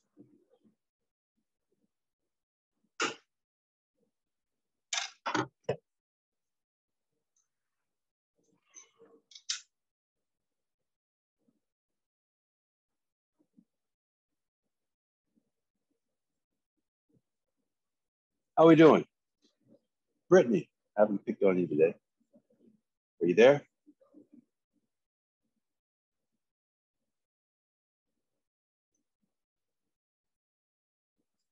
And maybe I should move that. I'm not picking on you. I'm just kidding. I haven't acknowledged you today. It's more positive.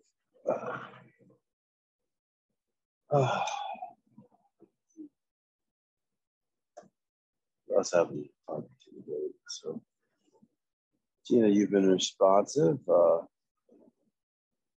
Melanie, I think it's on. No, she responded. Melanie, you there?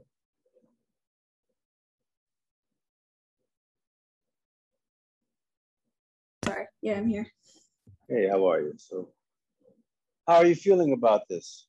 You were the first person in class today, I think, weren't you? Yeah. I think I get it. Yeah. It's pretty. Yeah. Cool. Good. What? Where are you in your mathematics preparation? What math are you in? I don't know. I'm taking it somewhere else. Oh, okay. But like, what? Like, how far have you gotten? I'm assuming. I mean, you had to have calculus 1 already, right? Yeah. Have you done calculus 2? I think I'm in the process or like halfway through. It's weird how they do it over there. So I'm not sure. It's not just a straight up calculus course, but I think it's a 2-part system. I'm not completely sure how they do it. I see. Yeah. But you've done differentiation, you've done integration. Yeah. Yeah, I've done all that. What about vector analysis? I think so. So does any of this look familiar with the integrations techniques? Yeah, it looks familiar. Do you remember like the day we did a trig? I've erased a lot of it, but we did a trig substitution to get down to this result. Was that familiar to you or no? Yeah, that was familiar. I don't remember all the like substitutions and stuff, but like it made sense. Okay, good. Well, as I was saying, in order to be efficient, what I would do is just start like use my notes to just learn that. You don't have to go back and like do the whole chapter and trig substitution to feel like you have to fill in that. Like that's going to take a lot of time, and you've already done it once and you don't remember it, right? Because you weren't focusing on a specific thing. This is taking what you're doing, what you have done, and being very specific about it. So one way to practice and to get, up to speed is just do this problem over, and focus on that. And if you do use a calculus book, just specifically look for the thing that I did in the calculus book. That's that, not the whole chapter, right? Because we do this because these things repeat themselves in subsequent problems, these types of integrals and things. So that's a way to be more efficient about brushing up on the calculus. So also, Melanie, I want to ask you this.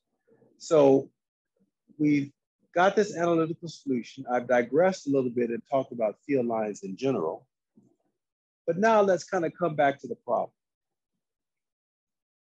So we're at this point, and we have a field distribution. That, in other words, if we're sitting at this point, and if we could see the field, then again, they don't really look like field lines, but it's the best representation we have.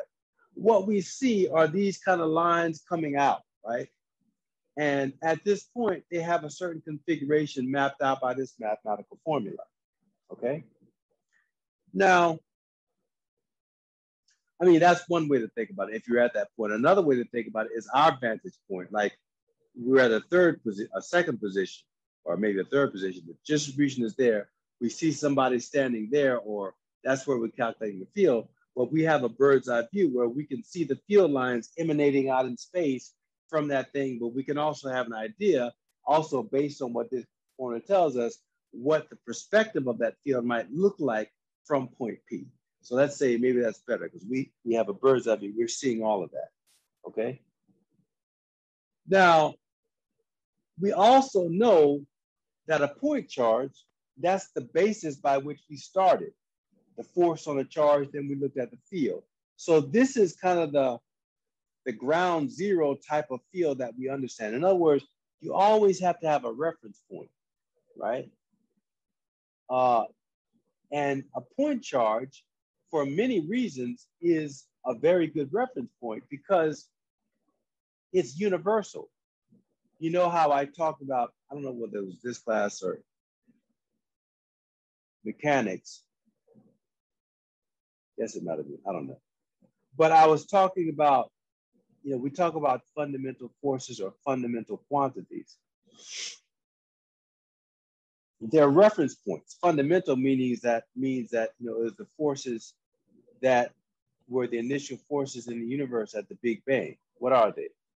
Gravity, electromagnetic, or I guess they were separate at one point, electrostatic force, the magnetostatic force, and we combined them for electromagnetic force.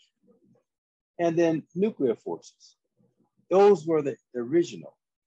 So when we talk about something like a frictional force, that's not a fundamental force, but how do we understand it? We compare it to a fundamental force, right? That's really what's in the definition. It's equal to a normal force, but normal force is associated with weight. Weight is gravity. So it kind of comes back to fundamental. Well, we want to be able to think in terms of that with charge as well. The charge is a fundamental quantity. Why? Because everything, atoms are made of protons and neutrons, right? Fundamental things.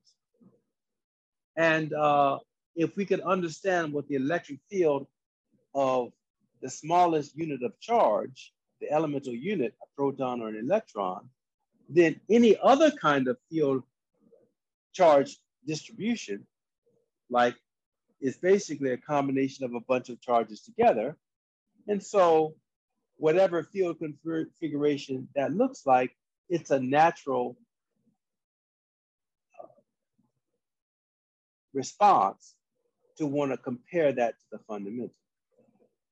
So we want to keep in mind that the fundamental fundamental field is that of a very small circular charge, like an electron or a proton, which we call a point charge.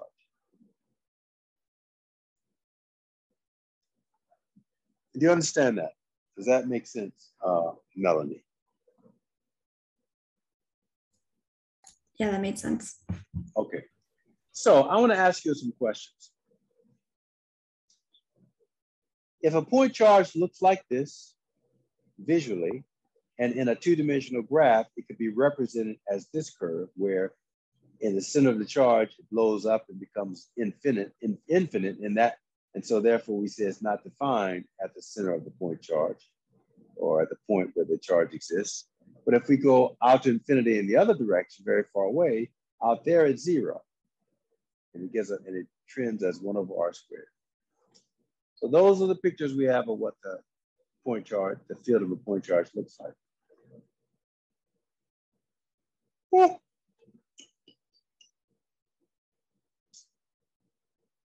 Well, right now we want to take this field distribution for this charge, and we want to think about the limiting cases. That is, compared to the point charge. When we take this charge distribution and we go out to infinity, can we extrapolate what that would look like? That field would look like when basically we take y to infinity. Or when we take y and we come in very close to the charge, and I gave the analogy earlier, like what if we're 2 millimeters away and the charge itself is 100 meters in length or something. So that's in the limit as basically the distance is close to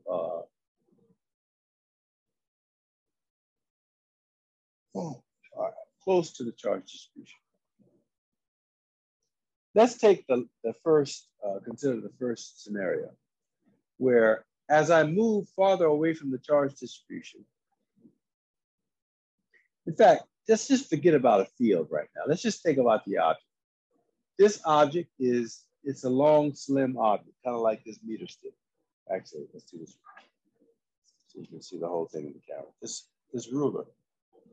That ruler is 12 inches. And when I look at it, my eye has a certain perspective, right? Like the angle that the line of sight of my eye makes with the top and with the bottom, that angle, I don't know, that's probably maybe 45 degrees, 50 degrees, something like that. That I think you call it the optical angle. So Melanie, the specific question I'm asking is, what happens to that angle, that optical angle, when I'm like here, I'm like, 20 centimeters away. Well, what if I go, and I don't know if you can see, but I'm over in Hollywood. Well, you can't see it from here, but if you look out my window there, I can see the Griffin's Observatory from my window. So if I'm looking at this meter stick, and I have a certain optical angle, put it on my desk. If I go and, the Griffith Observatory is probably about like 2 miles away. So if I got 2 miles away and I'm looking at this same meter stick from that point of view, what happens to the optical angle, Melanie? Does it stay the same? Okay, let me ask you a different question. What does the length of the object appear to do as I move farther away? So right now it has a certain length. Now, if the length doesn't change, but the apparent length, what it looks like when I move farther away, what is the length?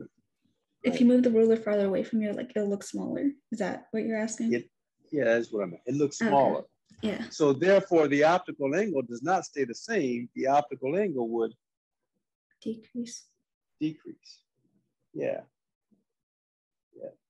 As I get farther away, if I get very far away, like maybe 20 miles away, this thing which had a certain length, what does it begin to look like? Like geometrically, it's a line, but if I'm 20 miles away, it starts to look more like a what? What type of geometrical figure? Well, if it's getting smaller, Melanie? I don't know. Yes. If it just gets smaller, it doesn't stay the same, like geometrically, just a line.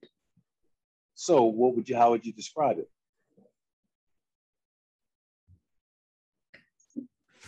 I don't know. I'm sorry. I think you're overthinking it. Maybe I'm not asking the question well to set it up well. I'm probably making it sound more complicated, talking about optical illusions and all that. What does anything look like if you're far enough away from it? A dot. It looks like a dot. That's what I'm getting at. It would start to look like a point. Does that make sense, Melanie? Yeah, sorry. Yeah, that's all right. That's all. But you know, I like the word dot, but in physics we use point. Why? Because you know we call this a point charge. You know, that's the thing. It's a thing in physics. Point charge, point particle. You know, like remember symmetry. It implies geometry. So in physics, geometry is big. Like that's what we mean. These things are these are not arbitrary words that we're using. They are referencing symmetries in physics, generalized symmetry. So one way, you know, to talk about that is in terms of geometry. So a point particle, a point charge, a point mass, you know, these things are not arbitrary. We're talking about that because in physics, that's a, you know, that is a dimension. It's the 0th dimension. I don't know if there's a really good YouTube thing that came out several years ago. Maybe I could put it up, like imagining the concept of dimensions. In fact, I think I might find it and have you check out this movie. But it's really nice discussion. It's like an hour and a half long movie about imagining higher dimensions. But a point particle represents actually the 0th dimension. So there's a 0th dimension, which is a point. Then there's 1 dimension, or the 1st dimension, which is a line. 2nd dimension is a plane. 3rd dimension is a volume. But you can also describe higher dimensions, 5, 6, 7, 8, 9, not just in terms of those geometrical figures. In fact, those things like a toroid, those things only go up to like, that's a certain perspective. They only go up to like maybe the 4th or 5th dimension. But even into the 6th and 7th dimension, there are certain ways that you can imagine what that means and what it looks like in terms of universal symmetry. So yeah, anyway, that's kind of a digression. But that's what I'm getting at. It looks like a point charge, point particle. So if this line has a field that looks like this pictorially and like this mathematically, what happens? Like if we're very far away, the field looks, the object itself looks like a point, which implies that the field itself should start to look like the field of a point, namely a point charge. So if we're very close in, the field looks kind of like this. But as we get farther away, this same actual field will start to look like that of a point charge. And we should see that manifest somehow in this result.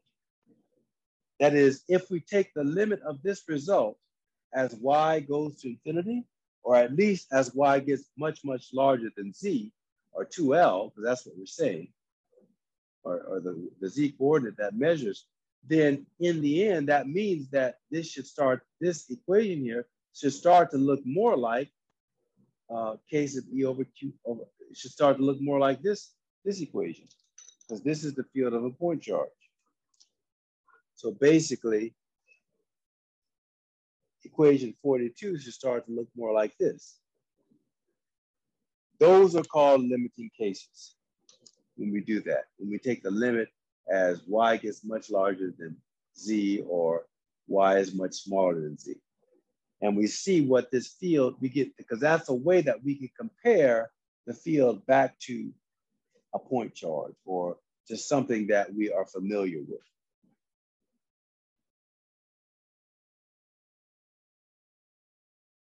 So that's what we anticipate we'll get. We'll do it in a minute. But now let's qualitatively assess the other direction. What would you expect the field to look like if you're very close to this line of charge? Anybody?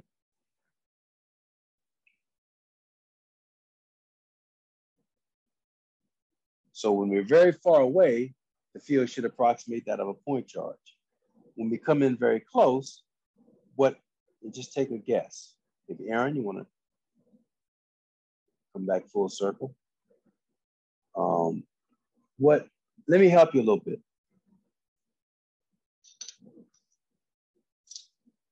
If I looked at so if this is a point charge and we're saying the field looks like that, two-dimension like this, but I've done a lot of comparison of the electric field to the gravitational field. If we were out on the moon looking back at the Earth, the gravitational field of the Earth will look kind of like this, right? It's universal law of gravity, or at least associated with it. And it is an inverse square law. All the stuff is the same. So when we're very far away from the Earth, it looks like that. And if we go out to infinity, the gravitational force goes to zero, same thing. But if we come in close to the Earth, in fact, in mechanics last semester, all the problems you did were close to the Earth. And when you were close to the Earth, what did you say about the G field?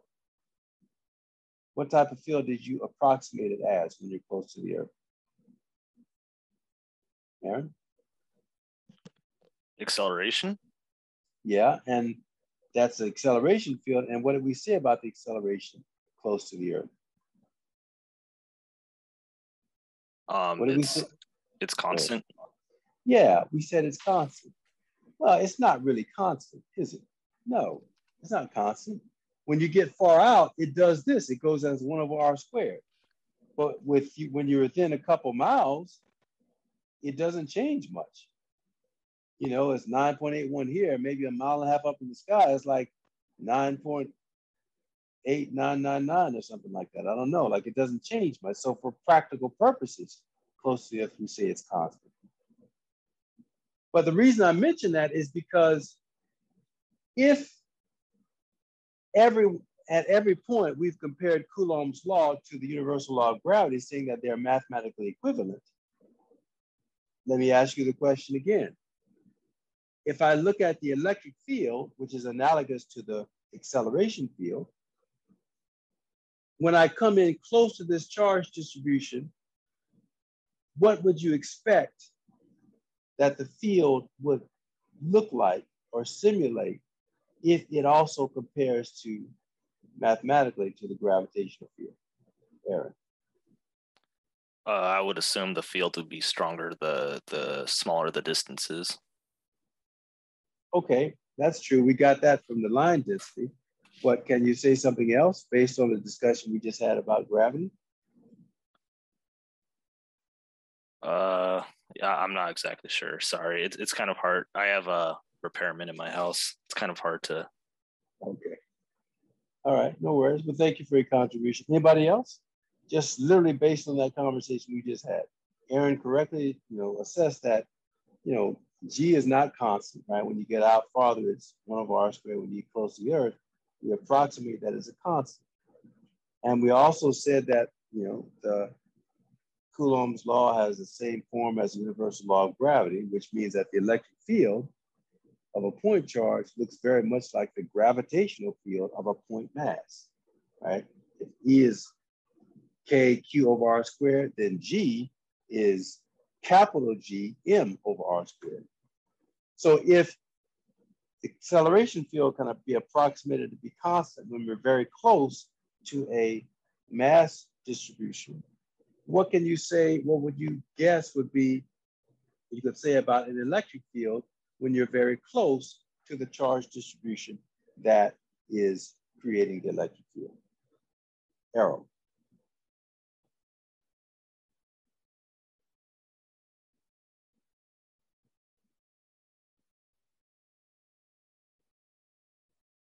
Anybody?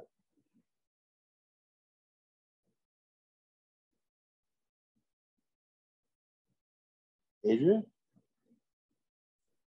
I don't know what else you want us to say. That's I would have said the same thing as Aaron. I really don't know what else you want. Okay, just repeat what did Aaron say? What did he say? Remind me what he said. I didn't write it down. Should have wrote it down. Oh. I forgot what he said, but I would have like G is not constant. And honestly, I just don't know what else I unless I'm missing something. Well, maybe I'm just not saying it well. I said that G is a constant, but we don't assume it's constant when it's close to the Earth. It's constant when okay, so he did say that, like, well, he didn't, but he did. Well, yeah, so that's it. Like, you just, when you're close to the Earth, what happens to G? I think it's smaller. Well, it does. No, it actually gets larger. It's smaller when you get farther away, right? Like when you get farther away. Oh yeah, Earth, yeah. I'm mistaken. Yeah. You're right. Sorry, but it gets larger. But also, he just said that, you know, when you were in mechanics, how did you treat G? Like you treated it, you assumed that it was a constant, right? Yeah, it is. Yeah, exactly. But it's not constant. So it can change. Well, you're approximating that it's a constant. But it really isn't. That's right. Yeah. So if in every other aspect, the electric field mathematically compares to the gravitational field, both in terms of force and in terms of field, and if we're far away, both of those things are not constant and go as the same kind of law, 1 over r squared. If when you get close to a mass, we can approximate that it's constant, what would you might expect that if you get close to a charge distribution, you can approximate about the electric field?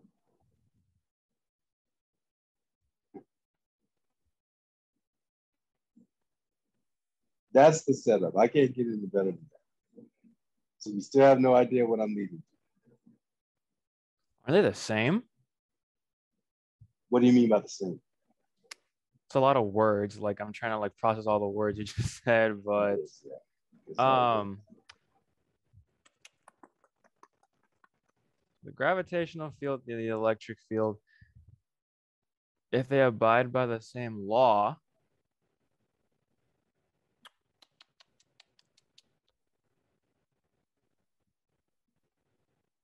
honestly, I think you can infer that they're not the same, but at least similar. That's what I'm getting at right now. Okay. Yes, they are similar. What I'm looking for is that you might expect that the electric field would be constant. It would look like it's constant when you get close to the charge distribution. That's what I'm looking for. Very far away, it's going to look like a point charge, the field of a point charge, which is not constant. It's actually this, kq over r squared. And when you get very close, it's going to look just like a constant. And you know, the way that I guess pictorially, the way that we represent that, like with the Earth, with the force, gravitational force, how do we, what does a constant field look like when it's close to the Earth? Well, if close to the Earth, we also assume that the Earth is flat, not that it's circular. So very close to the Earth, a constant field is just represented like that. There are lines that are equidistant apart so that the space between the lines doesn't actually change. When you zoom in close to the Earth, if you could see the field, it would look like the G field would look like that. But when you zoom out, 100 miles out in space, we see that those field lines are not actually parallel. They actually look like that. So for example, here, G is a constant. That's what we say. G is equal to a number, a constant. That constant happens to be 9.81. When you graph it, it looks like that. But in fact, when we go way out in space, G does not look like a constant. G looks like capital G M over R squared. And if you graph that thing, it looks like this, which is definitely not a constant field. And in reality, it would look kind of like porcupines, where the lines are not parallel, but getting farther and farther apart as you move away. What I'm trying to say is that the electric field of this charge distribution, which in reality, kind of medium distance away, looks kind of like this, where it's, you know, it's, I mean, this is a very different type of field than this thing, right? It's got lines up here doing that, out here it points out. I mean, it's, you know, it's really a weird thing. You kind of line straight down here, then these things are curving out. Like that clearly does not look like that thing when you're in a medium distance. But if you get very far away from this, it's going to look like this. And if you get so close into it that you can't even see the ends, then it's going to look like this.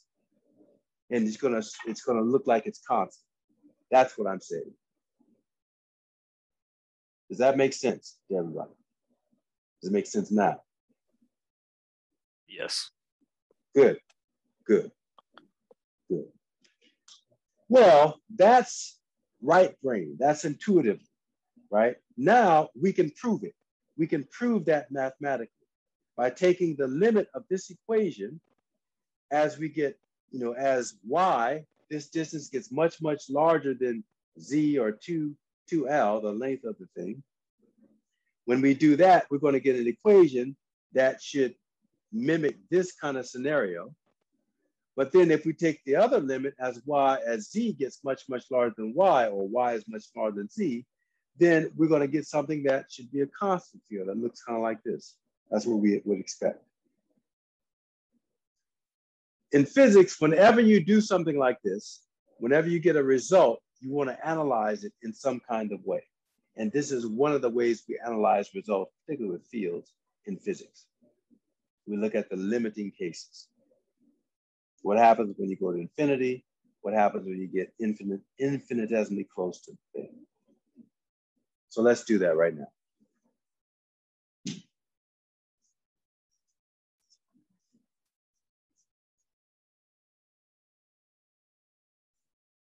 Let's take the limit to infinity.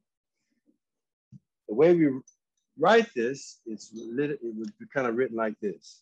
We're going to take the limit of E at point P, well, actually, the limit of E as Y gets much, much larger than Z. Or, yeah, something like that. So that would be like the limit. And I'm just going to kind of take out the portion here that I deal with. I don't really, yeah, well, I guess. So the limit as Y gets much larger than Z of this thing. So what we do, I'm going to have the constants over here, K over Q, Q over K. So here, one of the things we do is if the quantity that's getting larger, I'm going to factor that out of the radical.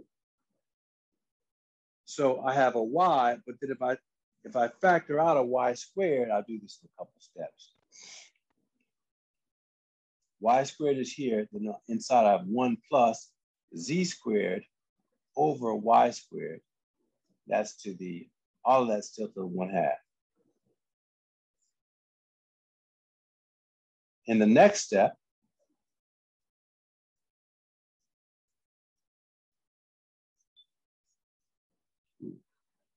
one over y.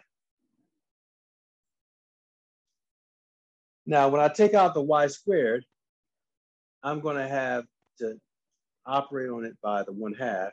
So a y comes out.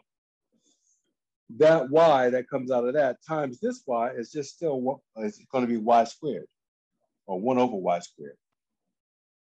And over here, I'm going to have 1 plus z squared over y squared to the 1/2. Now, I've got two fractions here. This is a constant, so that's not affected by the limiting case. But here I have 1 over y squared. Here I have 1 over all this stuff. Well, what happens is this thing this guy goes to 0 much faster because I'm dividing the y squared by into this number here. Yeah. In fact, maybe, you know, yeah.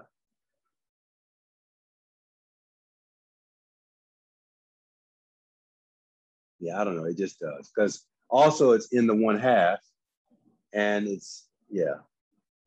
So it just goes to 0 faster than 1 over y squared. So in the limit as, you know, you did this stuff in calculus. Remember when you did like the limits like chapter 3 or 4 of calculus when we have to do limits? It's that kind of thing where you have to, that kind of operation is what's happening here. It's actually the same thing where you, and I guess that was a way of calculating a derivative without doing the formula, right? Taking the limit, it's kind of something. This is not taking a derivative, but it's still doing, you kind of manipulate the thing algebraically so you can see when you approach something from the top and the bottom, the limiting case, what it comes to. This is kind of something like that, kind of. So, yeah. Anyway, this factor goes to 0 faster than this factor. So the result that I get is that the electric field for y much larger than z is going to be, you know, all that goes to 0. Well, 0. So what I'm left with is, you know what? I just screwed. That's not 1 over k. Sorry about that. It's k times q. I'm just bringing the q over here. It's not a 1 over k. It's k to b times q.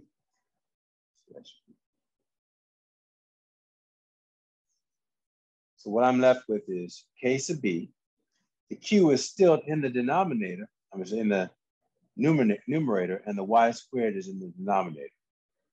So look, in the limit that y is much larger than z, look at what I get. I get the field of a point charge, which is what I expected, right? So it's going to get the k, q over, in this case, y squared, but whatever. You know, it's it has the units of field. Awesome. So that's what I expect. So that means this is analytically, intuitively, if you graph that thing three-dimensionally, you get this figure, which is a very different figure from this figure.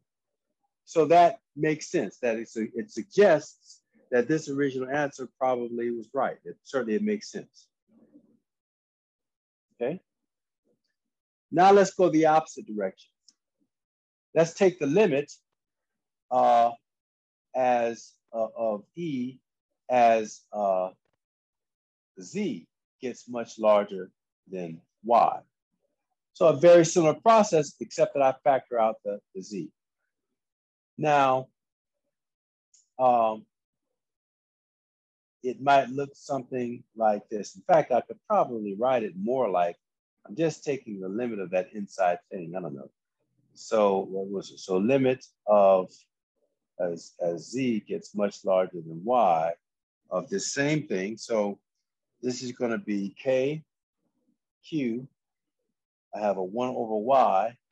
And then I have factoring out the Z squared, doing the same kind of manipulation. But there I got to be a little bit careful. It's going to be more like Z over, I'm going to get a Z out. And then inside I have 1 plus Y squared over Z squared to the 1/2. And in that limit,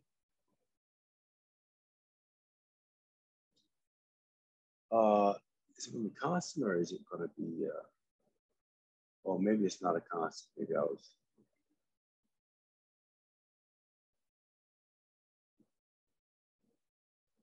Where is it?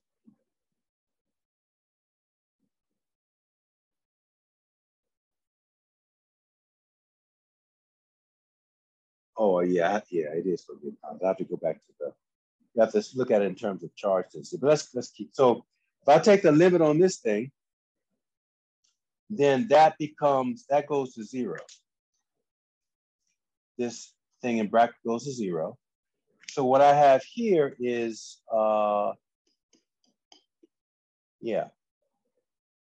So the limit, so yeah, it's going to be, so E for Z much larger than Y is equal to K. Now this is going to be Q over Y times Z. All right, so that looks a little funky. It looks like I might have a problem there, but I don't think I do have a problem, and this is why. Well, first of all, the position Y, we've already said that it is constant. That's a value, that's a number, that's just a specific distance away, maybe 2 millimeters if it's 100 millimeter long, so that's a constant. But what about the Z portion? I mean, effectively, all those would be constants, you could say, because Z is a finite distance of the thing. But just to be clear, I could be even more specific. I could put back in the idea of charge density. That's a better way to see that it's that number, that this thing is a constant, because we define that charge is equal to, well, K over 2L, I guess, but L in Z, I mean, you know, the Z is really just the total length of the object, I guess. I know that here we had it as a variable, but along the Y coordinate, the Z coordinate, Z really is it just represents the total length of the object, right? So, because right now things are kind of looking like variables, but I could put in, you know, the charge per unit length. So Q then is going to be equal to lambda times the total length. So I have Q times lambda times, you know, the total length, 2L. But that's really kind of takes care of Z. I don't know, it would factor out. I don't know, it's hard to, I don't want to hand wave it too much because it might look like I'm just making it work out. Maybe the best thing is just leave it like that, right? And understand that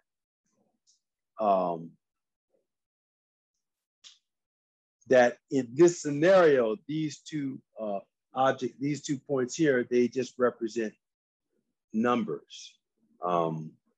You might say, well, why didn't this thing represent a number? Why isn't that constant? Well, because we're kind of looking at it as going farther away from the object. So as I said, you know, for different problems, as we move farther away, we can change that. Even though that's an arbitrary value Y, we can change that by making it larger, right? In other words, this is the thing that I was varying. Y was getting increasingly larger than Z. Here, we're saying that Z is getting, you know,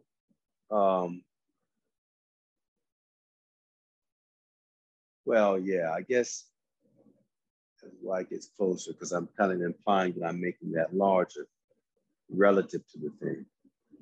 So, okay, that'll work. That'll work. Let's go with that. That'll go with that. So if by that logic, I'm assuming that wherever the Y is, that's a constant. So that's good. We don't have to worry about that. That's a constant. Well, what I'm saying is that this Z is getting larger. Okay, let's go with that. Compared to whatever the value of that Y is. Well, if that's getting larger, then that means the charge is increasing and the length is increasing. But they're doing it proportional such that the lambda stays constant. So yeah, that's good. So, right, because, and understand that the Z represents the total length 2L, not just, you know, it's the length of the object, because that's what we're talking about, that's getting larger. And so even though Q and Z are getting larger, they're doing it in such a way that Q over Z is a constant and Q over Z is lambda. So I could represent, let's just kind of hand wave that charge is equal to lambda times Z, where Z represents 2L. So if I did that, I could put that in lambda times Z over Y divided by Z. So the Z's go, and also the K is there. K is still there. So the Z's go out, and that would show that, in fact, the electric field looks like a constant field when we're close in. That for Z much larger than Y, the field looks like K, which is a constant, times lambda, which is a constant, divided by Y, which is a constant for that problem. So that's how I would explain that. So that means that the electric field is just a constant value. And if you graph that, that would look more like what the field is close to, the gravitational field is close to the Earth. Yeah. Okay. Okay. Now, what I would say, I would encourage you to go back to the problem we did yesterday. Oh man, we just went over it 3 minutes. Sorry, didn't realize. I would go back to the problem you did yesterday. So you got these two problems. You got the dipole, you got this, now this guy.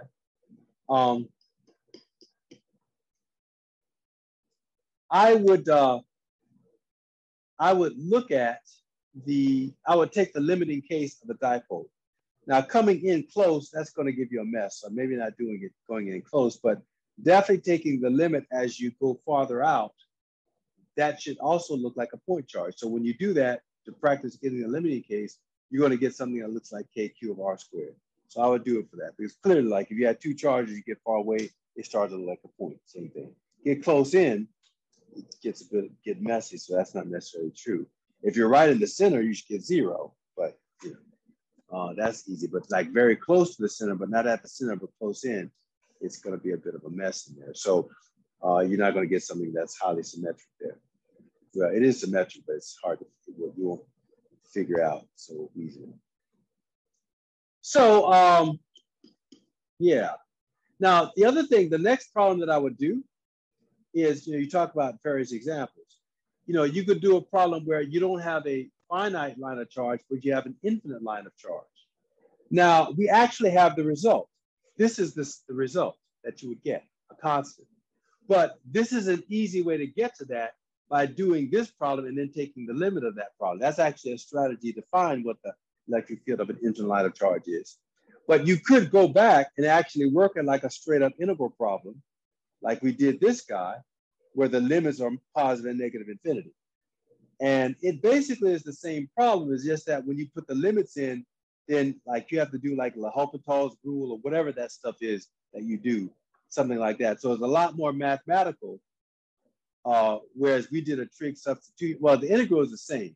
You get down, you do the trig substitution, but then when you get that final result, having to put the limits in, you would have to use some sort of technique like that. I think L'Hopital's rules that you'd have to use. But in the end, you're still going to get this answer. So this is the way I like to teach it. Like, just so the finite, then the infinite line. And then what people start to do is they start to, you take it and turn that line into a ring, right? So you have, if I draw a three-dimensional field like that, three-dimensional coordinate system, I take a ring and place it on, kind of like trying to draw it three-dimensionally. So like if this is Z and this is X, the ring would be in the XZ plane, be flat in the XZ plane, and you're still finding an electric field, a point P along a bisector. So like here, when you break up the ring, you have, like the charge due to that guy, but down here, you're going to have charge, the field is going to be due to that guy pointing out like that, right? So basically, all of the fields would cancel in both the X and Y direction, so the X and Z direction, and the end result would just be a field in the Y direction. That problem I would probably do first. So then once you get that result, then you can do the problem that's the next section in the book, which is the disk, just clouding in. And basically, the way you do a disk is it's just, you could use the solution, but one way to do it is the solution from the ring problem, use that as the integration variable, and just do a bunch of rings. as you go from 0 to r, the radius of the disk. So that's how you build up, but it's too much to do all of that in class. What I would suggest is that actually doing the ring problem is a much easier problem than one we just did here. I know it doesn't look like, you might think that's more complex, but it's not. Because when you do a ring, a lot of stuff ends up being constants, right? Like for example, the angle, theta doesn't change, right? When you have it, because it kind of makes a cone figure as you go around the ring. So that theta, the cosine theta there, is going to be a constant inside that integral where it wasn't over here. So I would do that. Like I could maybe, it only takes a few minutes actually to do that problem. So maybe try to do that problem and then maybe look at the disk. And I'll post something maybe this weekend about that. I know I've been saying I'm going to do that, but I actually have a lecture. I think I've already done that. But I'll talk about that a little bit. So yeah, you know, like basically go ahead and finish out the chapter. But this is pretty much everything I wanted to talk about in this chapter. We just like doing more of these problems and the limiting cases. But that's everything, really. It's just a matter of practicing, you know. So you could do a ring, you could do a semicircle, like it's all kind of different configurations you can make up. But this is the basis of how you approach these problems. And then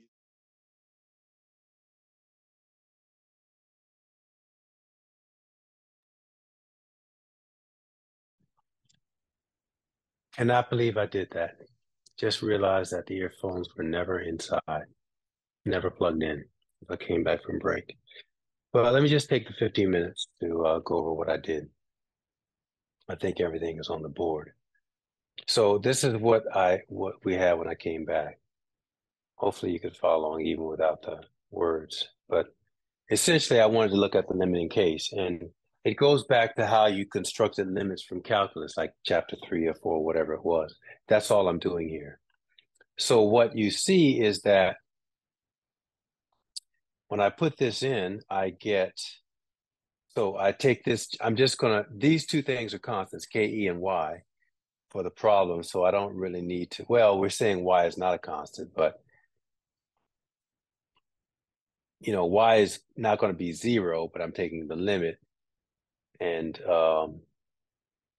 I mean, I guess I could multiply the Y through, but in the end, it's going to be gets the same result. You would see that. You could do that if you want. But I'm just going to deal with this deal here. So here I come over, I'm going to factor out a Y squared from that denominator. When I do that, Y squared to the square root is just 1 over Y. And then, and inside the parentheses, I have 1 plus 1 over 4. That's the 4 that was there. And then L squared over Y squared. Well, as Y gets much, much larger than L, that term goes to 0 because, you know, you're dividing by a larger and larger number. And so in the end, I'm just left, that whole thing goes to 0, and I'm just left with 1 over Y. So in the end, the limit of that, of 1 over quantity Y squared plus L squared over 4 to the 1/2 power is just equal to 1 over Y. So when I take the 1 over Y and substitute it back in here, then I get KQ over Y squared, which has the form of a point charge, KQ over R squared. And that's what we would expect, as we had said before the break. When I get very far away from this, that's what from this charge distribution, it begins to look like a point. So you would expect that the field should look like that of a point charge. Cool. Okay, so that's far away. Now, what about when you get close in? Well, what I was saying is that when you get very close in, like what if Y is a billionth of the length of L? Well, that means that you're so close to this that the ends, you can't see the ends. So they look like infinite line, like an infinite line. So you just go the opposite, you know, you factor out the L squared. So here I'm factoring out the L squared over, you know, 1 over L squared to the 1/2 is 1 over L. And inside I've got the same deal, Y squared over L squared now, but L squared gets much larger than Y, where so that whole term is going to go to 0. But here I want to be left with L in the denominator, L times 1/4. Well, L times 1/4 is 1 over 1/4, and square root of that is 1 over 1/2, and 1 over 1/2 is just 2. So the limit of that deal is just 2 over L. So, and where L is a constant, by the way. So I take that, put it back up here, and basically simplifies to this solution right here. It should be in the J direction. I have to put that on. So that's the final solution for that guy, a constant, times 1 over y. And what I was showing you over here is that these,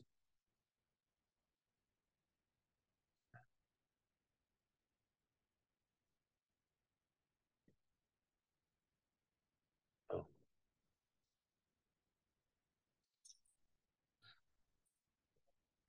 what I was showing you over here is that these are basic graphs that you should know.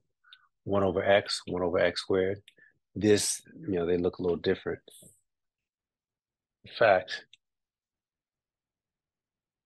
1 over x squared actually should probably look a little bit more like this. Maybe. I don't know. Let's look in the book.